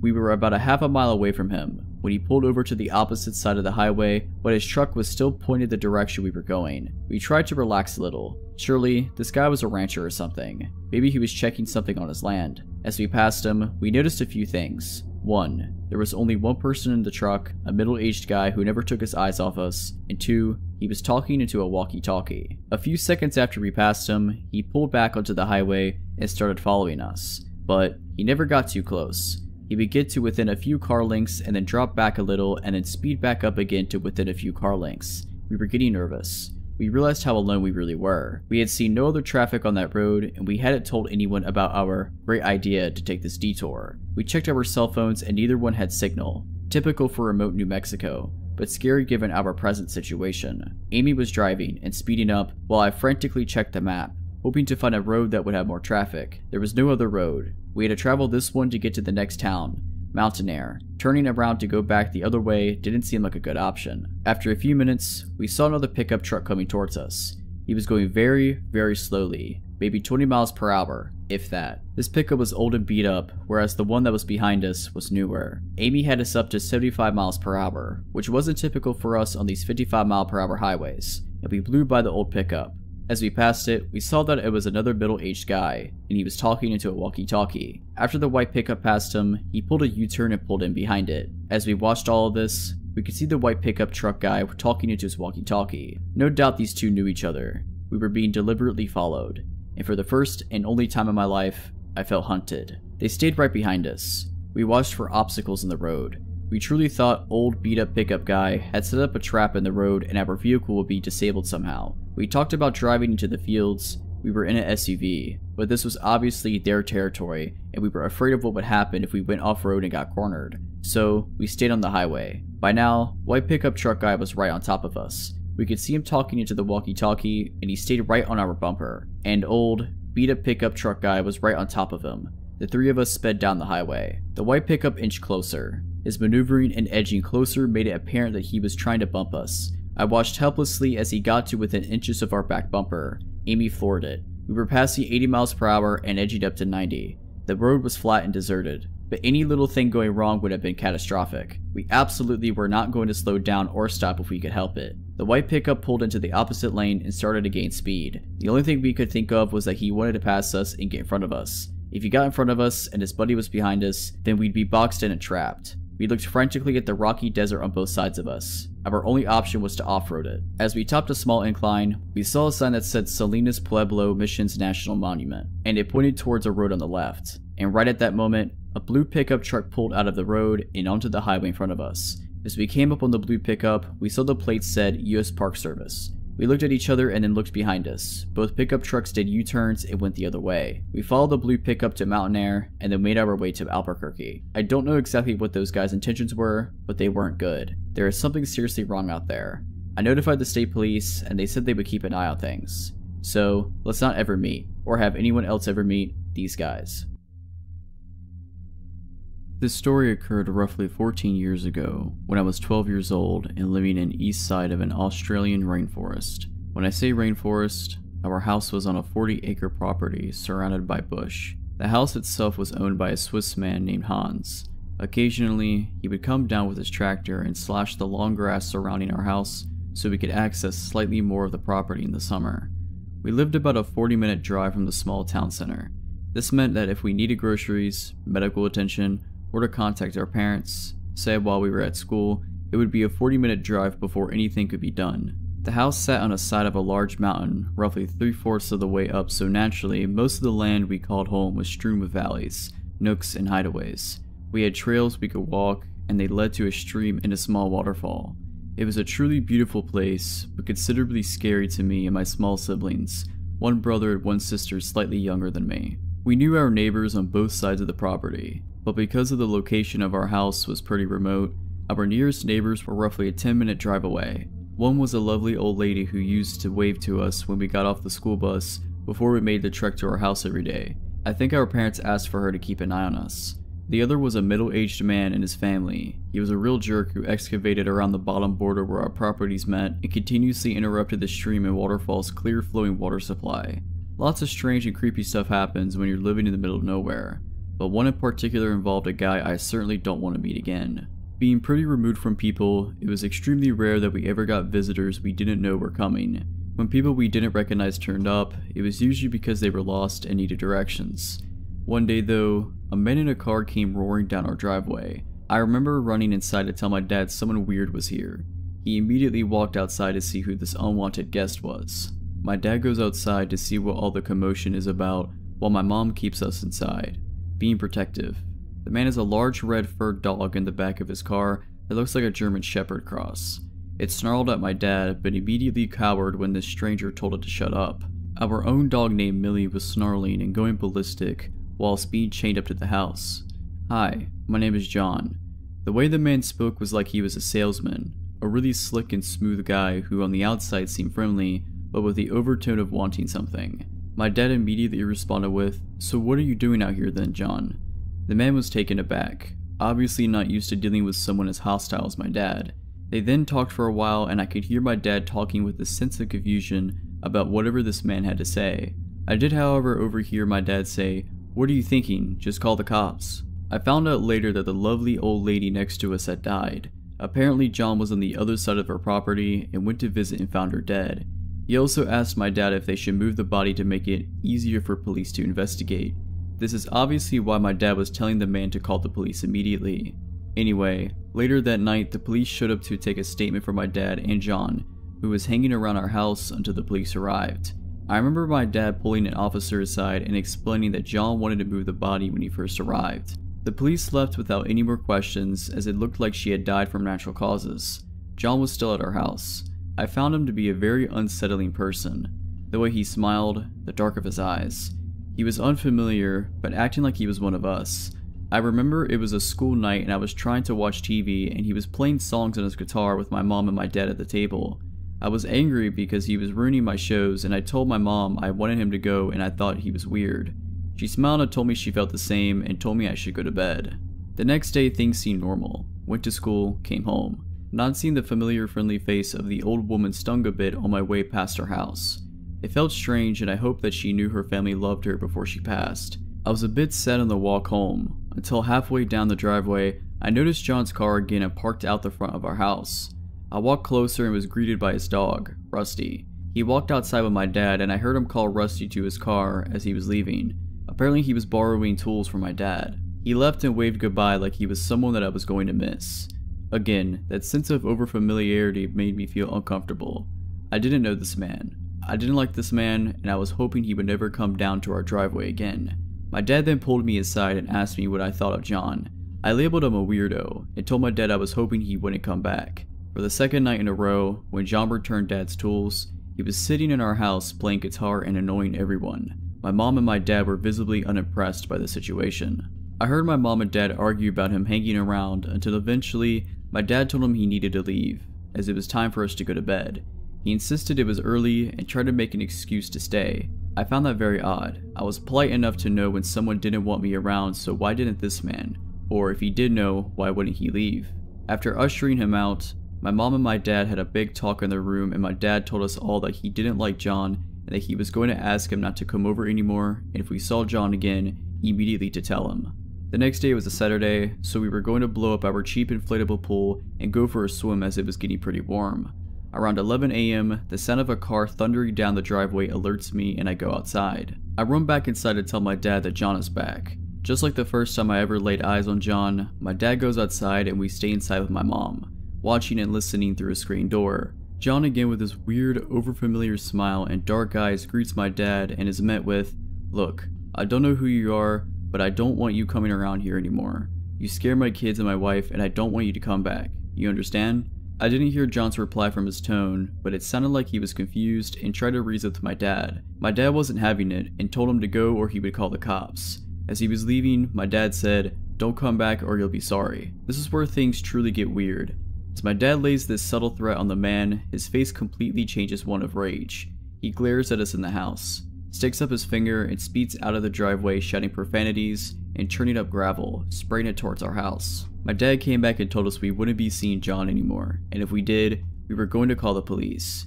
I was relieved. This odd man made me feel uncomfortable in my own home, and the way he reacted when he left confirmed the feeling I got from him when I first saw him. I can't remember if it was the Sunday or the Monday after that day, but John did come back. He tried to reason with my dad and say sorry for whatever caused us to not like him. Before he even got out of his car, my dad said, "If you don't turn around and leave, I'm gonna smash your face in." He did just that. My dad then called the police to inform them of what happened. Apparently they were going to go and talk to John. I didn't hear any more of what happened to that conversation. A few weeks went by with no sightings or happening with John and we all felt like things were back to normal. This was until our mailbox had been tipped out of the ground and smashed, or possibly run over. I remember asking my dad what happened, but he wasn't about to give me any ideas. He later told me that he knew it was John after the way their last conversation ended. The next weekend after the mailbox incident, we went into town to get groceries and a fast food dinner as a bit of a treat. And when we came home down the driveway, my dad immediately stopped my mom from proceeding and said that something was wrong. Next to the carport where we parked our car, at the back of the house, there was a window that opened to the bathroom. My dad must have spotted the window was missing. As we drove down, he got increasingly more tense until we all noticed the window was missing. I remember being confused in the back seat and not really knowing what was going on, until I saw it. A man, dark eyes, and overfamiliar, coming from the window that led to the shower. My dad was exploding with rage, and he told my mom to rush down the driveway. The man proceeded to escape the window and run down the back of our property into thick shrubbery. My dad, only being on one leg, let Millie loose as she was going ballistic tied up to the house. She raced down the grass-engulfed hill into the darkness. She came back with nothing. My dad went out with his flashlight and couldn't find anything either. I'm not sure if anyone slept that night. None of our possessions had been stolen or even moved. We must have caught this man just as he was entering our house. The police came the next day and searched for fingerprints with no avail. My father was furious and again alerted them to John and his strange behavior. They told us they would look into it once again. That was the last time we heard from John that year. I had almost completely forgotten about him and had the summer off to enjoy myself and get ready for high school. The school I went to was pretty large considering where we were, but everyone seemed to know each other pretty well, including the teaching staff. Within my first week at the school, we were introduced to all the teachers and teacher aides. I was caught completely unaware when that overfamiliar, dark-eyed man from the previous year was introduced as a teacher aide. Except instead of John, he was introduced as Gregory something. I went into a little bit of a spin as I was trying to make sense of all of it. I was 100% sure that this man named Greg something was the same man who had introduced himself to my family as John. At that moment, so many things rushed into my head. What if he killed the old lady? What if he didn't live close by? What if he wanted to move the bodies so he could frame my dad? If he lied about something as critical as his name, what else was he lying about? What if police never even made contact with him? I was sitting there for a good 10 minutes trying to piece it together until the teacher called my name to bring me back to reality. That is when he noticed me. The look on his face when he saw mine was one I'll never forget. He immediately recognized me. He looked shocked. His eyes were wide and he said nothing, just staring at me. I could sense that he was now the one feeling uncomfortable and on edge. Later that day, I rushed home to tell my dad who I had found. He was shocked and repeatedly asked if I was sure. He went to the school the next day and discovered the man had put in for indefinite leave yesterday and may not return. When we learned of the news, my dad told me to watch out and let him know should John or Greg ever return. So John, Greg, whoever you are, let's not ever meet again. When I was 14, I was asked to babysit my 3 younger cousins, aged 8, 4, and 1, in an extremely rural, mountainous part of Pennsylvania. My aunt and uncle had a wedding to go over to about an hour away and wouldn't be back until very late. Their house was situated on a steep mountainside. Their back deck had a 15-foot drop onto a rocky hill below leading down to a river. Their closest neighbors were about a half a mile away.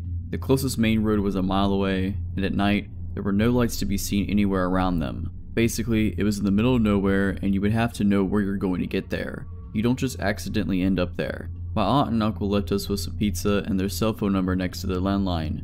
This was the early 2000s and I didn't have a cell phone, but even if I did, I wouldn't get reception there anyway, and headed out. The baby was already asleep. The 4-year-old wasn't feeling well and was quietly watching TV in the living room as he dozed off, and the 8-year-old was playing Guitar Hero with me up on the loft. The loft overlooked the living room to the left, where I could keep an eye on the 4-year-old, and there was a huge window that overlooked the driveway to the right. The description of the driveway is an important detail to the story. The road that led to their house ran straight into their forked driveway.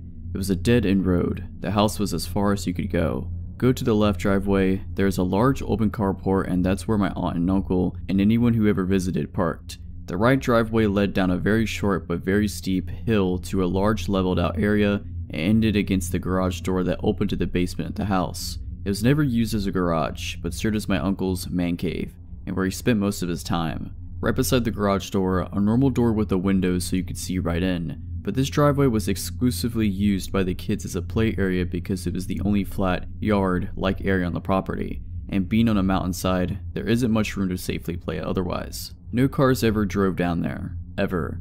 There are too many toys and bikes in the way, and friends and family knew this. It was about 10 p.m, pitch black outside, no moon to illuminate the area either. My cousin and I were still playing Guitar Hero when headlights caught the corner of my eye, and not my aunt's minivan headlights. Huge truck headlights with those roof lights you often see on Jeeps or other off-road trucks.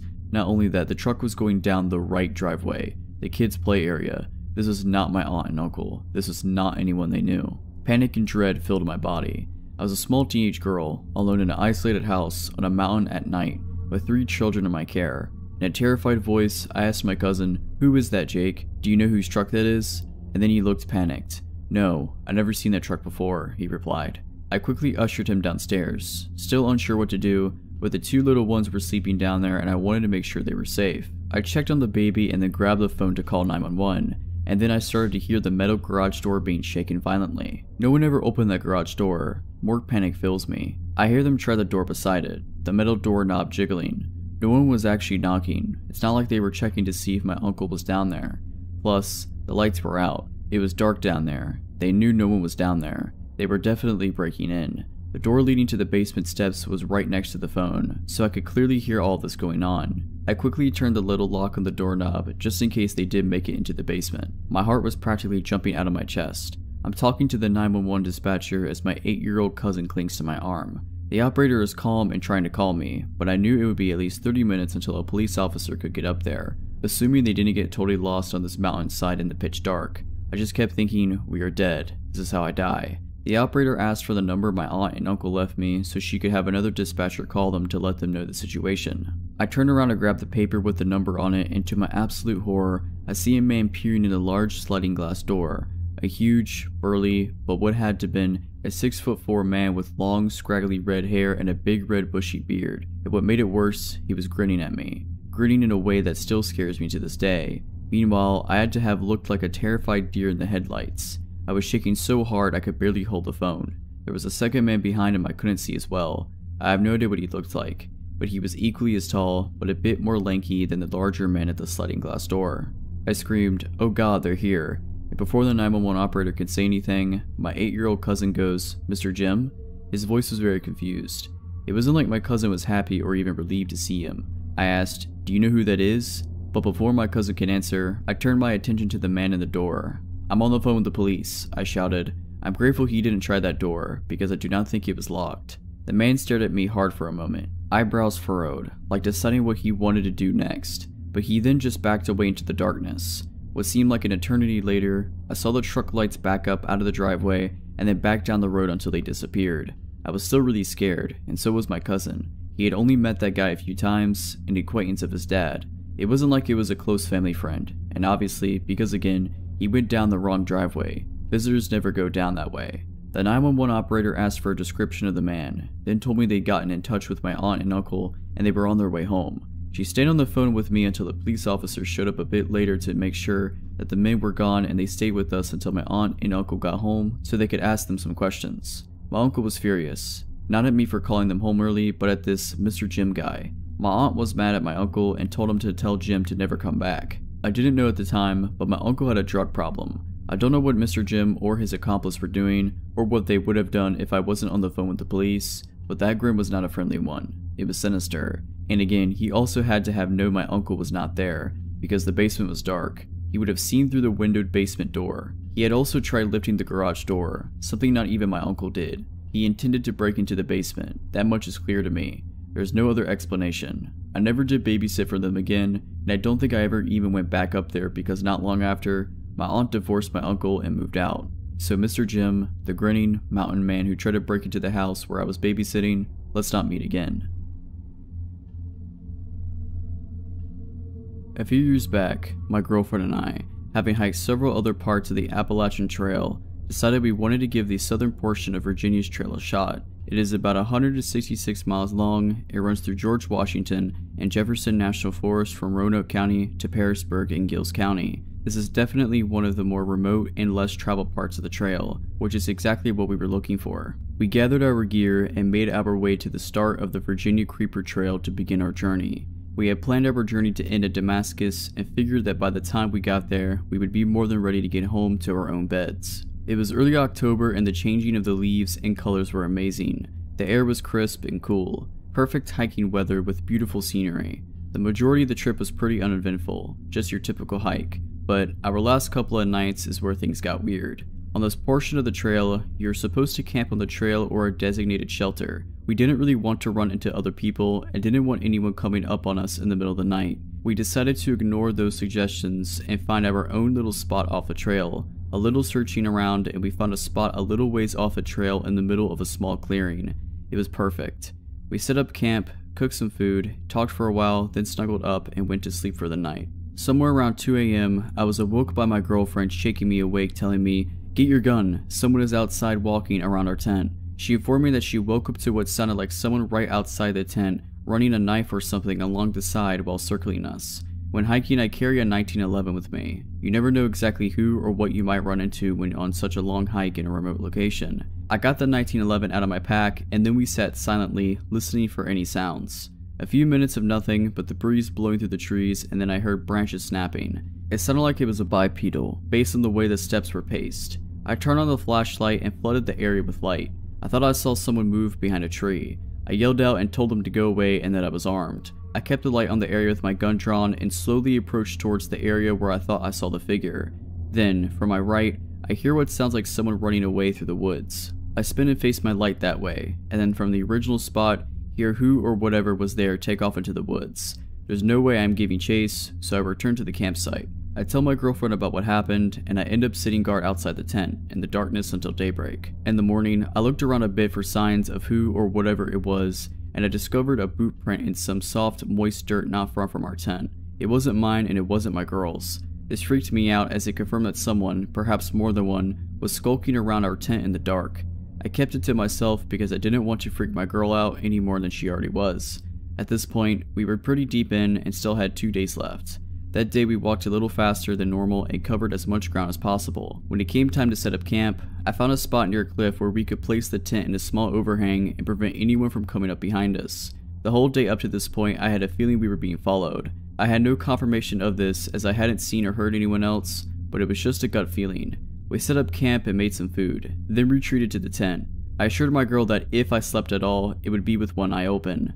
After a while, she drifted off to sleep and I stayed awake listening to the sounds of the woods at night. I was awake for a few hours, just waiting to see if anything was going to happen.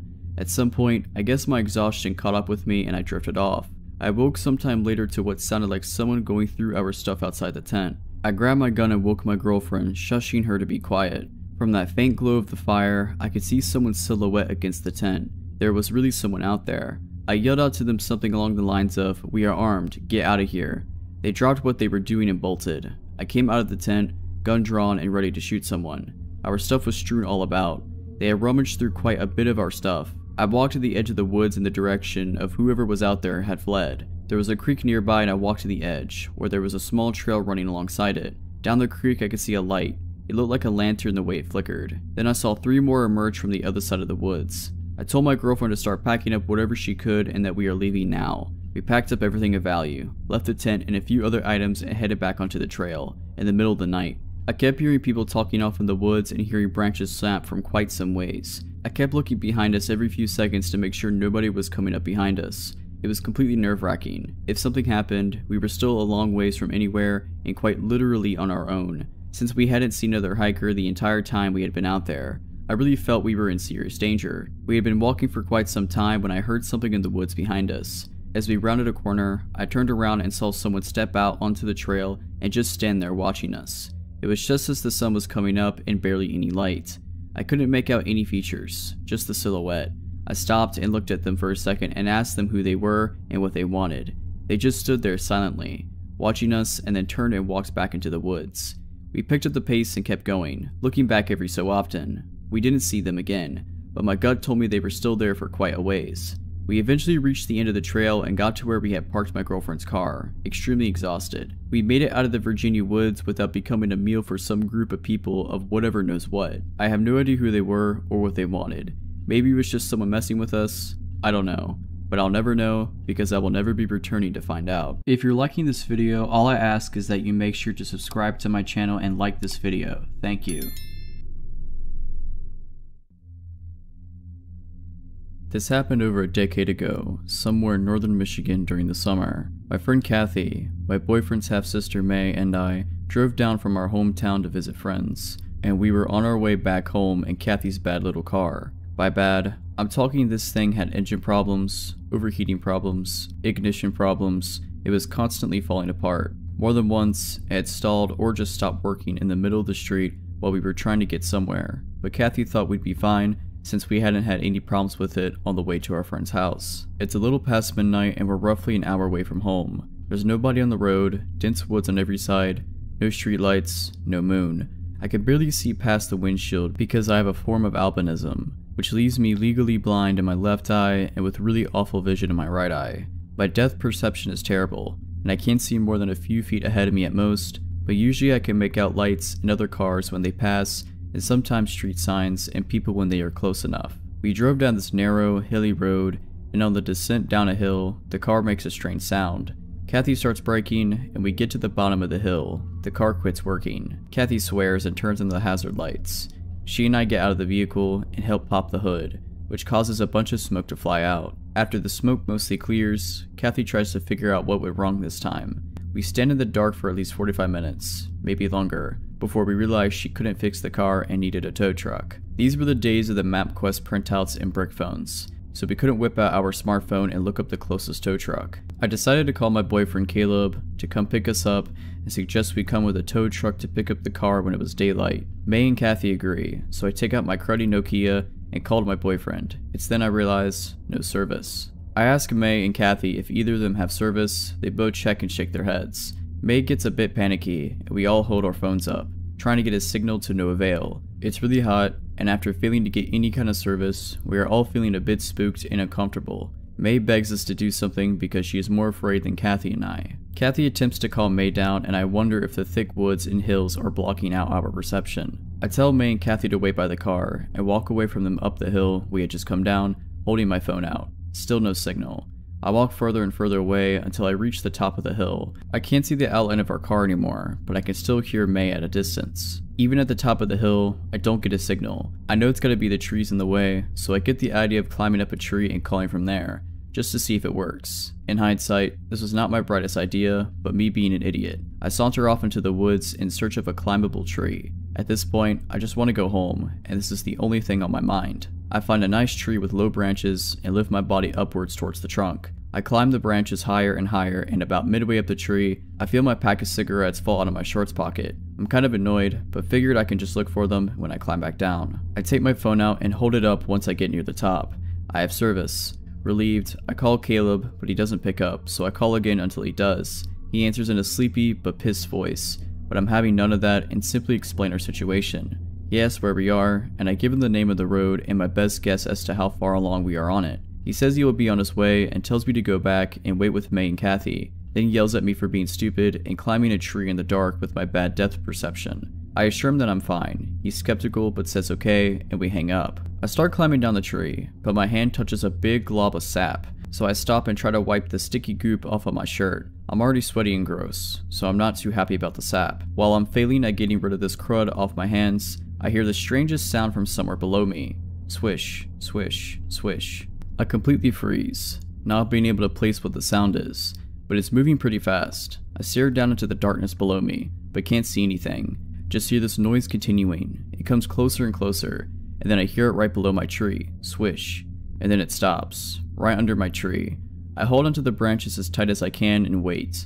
I hear leaves shuffling and twigs snapping, and after a while that stops, and the weird noise starts again, but it's heading away from me deeper into the woods. I wait until I can no longer hear the sound, then finish climbing down and jump out of the tree.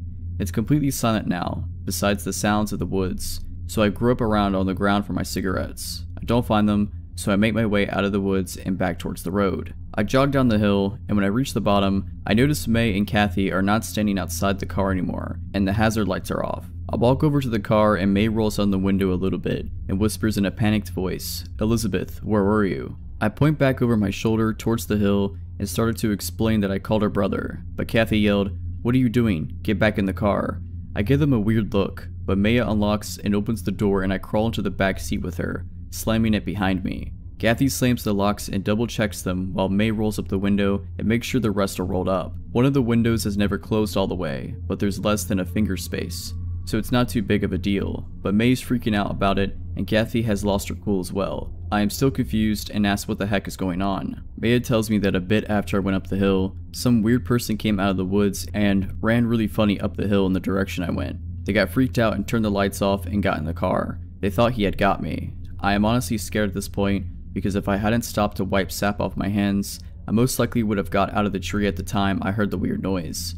I just knew it was that person. I tell them my story, and everybody in the car is super scared, but are relieved that Caleb is on his way. We only have to play the waiting game now. We sit on the road for what seems like forever. The dread we were feeling made time seem like it was going slower than normal. Kathy and May are looking out the windows, surveying the area, and I'm just sitting there hoping Caleb will hurry up and come rescue us. Suddenly, I hear May whine, "What is that?" and she starts crying. Kathy snaps her head to where May is looking and stifles a gasp. I look where they are facing, I see nothing but the dark. But then I hear it through the small opening in the window. Swish, swish, swish. May ducks down, as though doing that will make her invisible, and Kathy hides her head behind the steering wheel. I follow their lead and sort of hunch down in my seat, but the noise comes straight up to the window. I can almost make out the silhouette of a tall, skinny man, and then he presses his face against May's window, and I finally see him.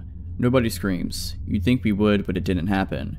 We all just stared at each other. He looks in at us for a while until Kathy switches her brights on, hoping it would scare him off, but it did nothing. The dude just walked to the front of the car and stood in front of the headlights. Maybe he thought he could block us from leaving? I don't know. I couldn't make out his features very well, but the guy had to be somewhere a bit over 6 feet and no older than 30 years old. He had the face of your average Joe, nothing special.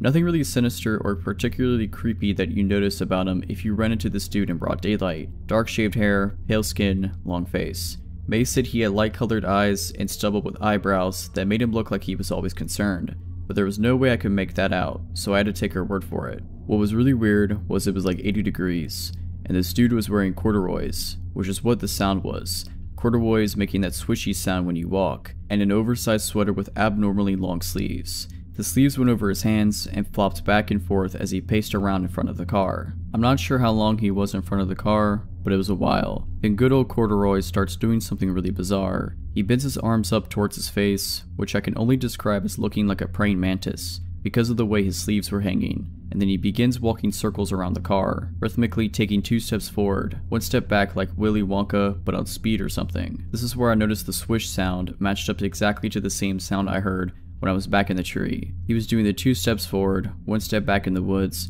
when he was going after me, as though this wasn't weird enough. By now May was sobbing and Kathy seemed like she had to vomit, so I felt like I had to be the brave one. I looked at the slight space in the open window, and when he orbited his way over there, I said, "Hey man, can you just stop? You're really freaking us out." Corduroy definitely had heard me, so he swished to a halt and looked back into the car through the windshield, straight at me.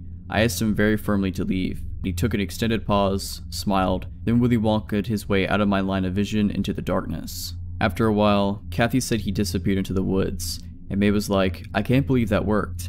We awkwardly laughed about what a weirdo he was and glad he left and whatever, and we went back to waiting for Caleb, somewhat reassured but still paranoid. But after some time, Kathy said, "Oh no, he's back." I couldn't see, but apparently he was doing this 2 steps forward, 1 step back parallel to us on the side of the road, and this time he had a big tree branch he was holding with his sweater covered hands. May got scared again, and I held her hand so she'd feel better about it, even though I was ready to piss myself. It was awful, because I didn't know if he was coming towards us, or if he was moving away, or whatever he was up to. It was kinda like when you knew there was going to be a jump scare in a horror movie. Then I hear Corduroy switch back towards the Geo and out my window. He smacks it with the tree branch. May and I panic, and I scoot as close to her as possible. They see the dude back up into the woods, then come running back and slamming the branch back into my window, like he's jousting with no horse. Thankfully, the window didn't break, but it got terrifying hearing swish, swish, swish, clonk after a while, and he did this repetitively. Kathy perks up in her seat and starts pointing at the road ahead. I see headlights. She blares the horn and flashes the lights. Lo and behold, it's our savior, Caleb. He brought his older brother Alex, and they both get out of his car and head over to us. May's sobs turn into joyous laughter as their brothers approach. Now Caleb and Alex have always been tall guys. Walking around with them was like walking around with high elves. It felt very safe. Caleb was 6'8" and Alex is around 6'5", so I thought 2 dudes taller than the Corduroy jouster would make him leave. But nope. Caleb walks towards Corduroy, trying to assess the situation, and Alex comes over to the car and taps on the window, tells Kathy to get out. She does, and he walks over to his car. Then he comes back and puts the car in neutral so he can push it off to the side of the road. Maya and I slowly get out, and May makes a bolt for her brother's car. I help Alex push the car to the side, while Caleb distracts the Corduroy jouster by holding the end of his stick and telling him to go away. Corduroy yanks the branch away from Caleb and starts backing up by going 2 steps backward, 1 step forward, and disappears into the darkness down the street. I can't see him, but Caleb can. The dude backs up pretty far and then comes launching at Caleb, who sprints the other way down the road, cause that stick could have really hurt him. He bumps past Alex, who had already got out of the car and was opening his car door, leaving me behind the car alone. Corduroy apparently changed directions and aimed the stick at me, but I couldn't really tell. I just hear everybody shout, "Elizabeth." This startles me, and I jump to the side of the car, hearing Corduroy smash the stick into the back window with a loud thud and a swish. I take the long way around the car and sprint off into the road and feel Caleb grab my arm and tug me over Alex's car. I feel the wind has been knocked out of me and my legs don't seem to work, but Caleb manages to shove me in the back seat and scrambles into the passenger side. By now we are all safely in the car and Corduroy is standing like a mantis in front of the headlights again. He'd abandoned his stick and just stood there with no intention to move. Alex puts the car into reverse and slams on the gas, making me knock my head against the door, then makes the sloppiest U-turn ever and nearly drives us into the woods, but gets us back onto the road. Everybody was in 100% panic mode as Alex tore away, far over whatever the speed limit was. May and Kathy swear they saw Corduroy chasing behind us after Alex made the U-turn, but there was no way he was catching up. The next day, I went back there with Caleb, Kathy, and the dude from the tow truck place. There was no sign of Corduroy anymore, but when we approached the car, we saw that in the space where the window didn't close all the way were my cigarettes. The box was missing, but they were all neatly jammed in a row along the window space. I have no doubt it was the work of the Corduroy jouster. To this day, I wonder if he knew I was up the tree and took my cigarettes, or if he thought I dropped them and went further into the woods to look for me, or if he just found them later and decided to stick them through the window because he was weird. I also still wonder what his intentions were. I still have so many unanswered questions on that night. Several years ago, I was in a bit of a financial pickle. I was 21 with a bad job history, a bad job, and bad credit. My living situation went sideways, and I had temporarily moved back home with my folks.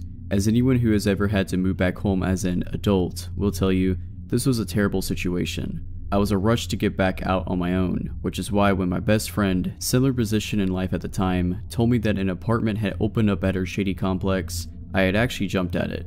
If you're from around here, then you'll know that every apartment complex in that town is kinda shady, but for those of you who are not here, this place is a shady non-town outside of another non-town, with more liquor stores than any other establishment, and several apartment complexes with no credit checks and same-day move-ins. A couple of months went by, and while the cops did occasionally show up in our parking lot, and you had to watch your step for more than one broken bottle, it wasn't the worst place to live. I worked the night shift at a large retailer, shuffling around freight in the back, hating every minute of every shift. So one night, while I trudged up and down a ladder like a zombie at work, my cell phone fell out of my back pocket at the top of the ladder. I grabbed at it, obviously missing, and died a little as I saw it smack the ground and go black. No amount of restarting or shaking could fix it. The LCD was completely shot. Well, that's just great, I thought to myself, and decided this was a good enough reason to go home mid-shift. Remember that thing I said about bad job history? Yeah, you can clearly see why. Driving home, at 3 AM on some random weekday, I turned onto the dark back road that led to my apartment building. I saw something faintly up ahead, in the road, and immediately think it's someone's dog. I pulled up slower, praying that I wasn't coming up on someone's dead pet, and saw that there was actually a teenage boy laying on the side of the road waving. There was a bike laying in the dirt next to him. The kid saw me and jumped, weaving toward the driver's side of my car. Now, I may have made a lot of poor decisions at this point in my life, but thankfully, I hadn't gone completely brain dead. I locked the car doors, but cracked the driver's side window. "Are you okay? What happened? Let me get some help." I got hit by a car. They left me. I need help. The kid looked dazed and was cuffed up, but something about him also set my nerves on edge. "I'm gonna call for help, okay?" I grabbed up my cell phone and then remembered the thing was basically useless due to its ladder plunge. My cell phone was broke, but I live nearby there, okay? I will get help. I hope he didn't think I was lying, but then I didn't care. The kid slammed his hand against my car. "Just let me in. I need help now. I promise. I will get help and come back. Everything will be okay." I felt torn. I wasn't going to let this kid into my car, but at the same time, I couldn't blame him. If I was scared and hurt, I would probably be frantic too. The kid slammed his hand against the car again, and I started driving. I hadn't been exaggerating. It was a 30-second drive to my apartment. I didn't have a landline, and I didn't want to somehow lead this kid to my empty apartment with no way of calling for help. I saw my best friend's boyfriend's car parked in her spot, and immediately was thankful for the stroke of luck. I ran up the steps to her apartment and began banging on the door. Roy answered the door, probably expecting a crazy person. It was immediately even more alarmed to see me. What is going on? Why aren't you at work? I breathlessly explained that some kid had been hit by a car off the back road, but my cell isn't working, and that I needed him to come back with me. Melanie, my best friend, emerged from her room, sleepy and equally confused. Roy immediately took charge, told us both to get into the car, and drove us back to the boy. The kid was still there, waving us down. Roy, a large man, Mel, and myself all got out of the car. Help, I need help. I'm here to help. My friends saw you and came and got me, okay? Calm down. I got jumped by this gang, man. They beat me up and stole my backpack and rode off. The kid said frantically. I immediately became alarmed. That's not what he told me at all. I looked at Mel, my face clouding over. I thought you got hit by a car. Why did the gang jump you? What? Yeah, they beat me up and then someone hit me with a car. Plausible. I was still confused though. Roy also seemed very wary of this change in the story. Listen man, let me call an ambulance, okay? Can you tell me your name? The kid lost it. He screwed his face up and clenched his fist, hitting the side of his head. No, no, no, no. Just let me in the car, man. Just take me to your house. Roy was done. That's not happening, kid. I'll call an ambulance and the police, and I can wait with you till they get here, but we can't bring you back with us. The kid slapped the side of his head some more, and then in the most disturbing thing I've ever seen, grabbed fistfuls of his shaggy hair and began pulling it out of his scalp. The sound is still the most disgusting and alarming thing I've ever heard. Roy gave Mel and I the "let's get out of here" face, and we jumped back in the car. I'm calling the police, okay? I will tell them you've been hurt and you need an ambulance. Roy began dialing, and the kid started stomping around and screaming. Take me to your house, just let me get in the car, why won't you take me home? The kid stood in the street, blood trickling from where he'd torn up his scalp. Roy got back in the driver's seat and spoke with the cops as the kid raged outside. He then came to the window, staring so intently at us that I felt like my skin had shriveled up and fallen off. He began kicking the tires, and Roy, clearly over it, drove off. The kid grabbing frantically at the back of the car. Roy drove past our turn, around Peters Creek twice to avoid leading the kid to the apartment complex, and then back down our road. The kid was gone. The bike, the kid, just gone. No idea where he took off to. Clumps of his hair were still on the road. We never saw the kid again. We searched the papers and internet to see if he'd been picked up, or if any other strange things had taken place that night, but nothing else ever showed up. What confuses me still about all of it is why he would demand to come back with all three of us. One person could obviously be easily overtaken, but what were his plans for all three of us? In the early 80s, when I was 8, my family was visiting my uncle who lived in backwoods Missouri. He lived on a lot of land, and the only other people who really even lived on the street were relatives, so no one else ever just happened to be there. This meant no one ever really locked their doors, because random family members were always coming by for this or that. One night, while we were all there, my parents and aunt and uncle decided to go to a nearby town to go bowling, because bowling. My brothers, who were 11 and 12, my female cousins, 6 and 14, and I'm female, stayed home. It was still daylight when the adults left, but it started raining pretty hard and got dark quickly. We used to play this game that was essentially hide and seek in the dark house, but we called it Vampire. There was a thin little mattress on the living room floor that some of the kids would sleep on at night, so the person who was it would lie on the mattress and fold it over themselves like a coffin and count down to midnight. When they got to midnight, they were looking for you. Again, all the lights are off, and you try to make it back to the coffin before you got caught. Because the house was in the country, it was pitch black at night. You couldn't see your hand in front of your face. What this meant for the game was that 1, you couldn't tell where the vampire was looking, so you just had to make a break for it, and 2, if you were extremely lazy, and I'm sure by now you can guess which one of us met those standards, you could hide in the living room with the coffin and get to base quickly. Ben, my 11-year-old brother, was it and was doing the normal countdown. I was hiding maybe 6 feet from him. As he's counting, there was a flash of lightning. I don't know if I was already looking at the living room window or if the lightning made me look, but with the backlight of the lightning, I see a man with his face against the window. He had his hands on each side of his face as if he's trying to peer in and looks exactly like the stereotypical creepster. Heavy set, scraggly beard, etc. I could feel every hair on my body standing on end. Immediately, I began trying to convince myself that I didn't see what I saw, but then Ben sternly whispered, "If anyone is hiding in here, stay still." I sort of croaked out a "I'm here," right as there was another flash of lightning. Creepster was still there, but was no longer trying to look in the window. Instead, he was now looking toward the front door. Ben and I immediately knew what was coming next. From where he was standing, Creepster was probably only 5 feet from the front door. Ben was the same distance,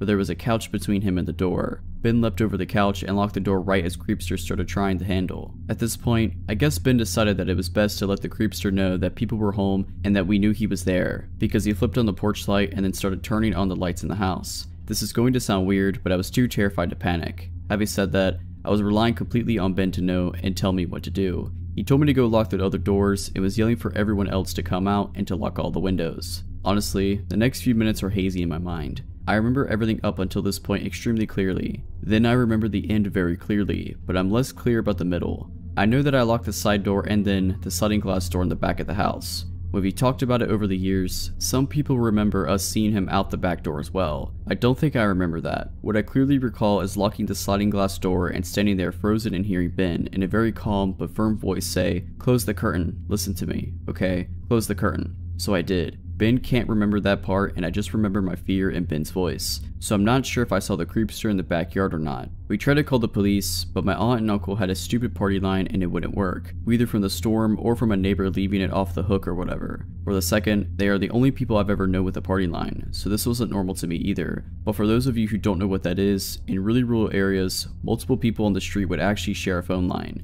Would have different rings for different households, but you could pick up on the phone and listen to your neighbor's conversation. We also tried to summon help on my uncle's CB radio, but couldn't reach anyone. My uncle was a hunter, so he had a gun rack full of rifles in his room, but my older cousin was on an out-of-town hunting trip and took them with him. All we could find was a BB gun that looked like a real rifle. I vividly remember Ben putting me on phone duty and Scott, my older brother, on CB duty, while he stood watch at the little square window on the front door with a BB gun. Maybe 30 minutes later, Ben said, "He's back. He's coming up the driveway." The rest of us froze in fear, but Ben opened the front door and stepped out on the porch, pointed the gun and said, "Get out of here right now." Then we hear our cousin Kyle, who lived on the road a bit, say, "You know that's a BB gun, right?" Even though Kyle was only 15, I remember that we felt like we had been saved when he showed up. Kyle seemed really skeptical of our story, like we were playing a trick on him, even though we had no idea that he was coming, but he stayed with us until our parents came home. Honestly, I don't remember if we even told our parents what happened when they got home. There was definitely no police involvement though. We just went on with our trip, but we never played Vampire again without some mention of that night. Alright, but that's it. I hope you enjoyed this video. If you did, make sure to subscribe to my channel, like this video, and comment something down below. But as always, have a nice day.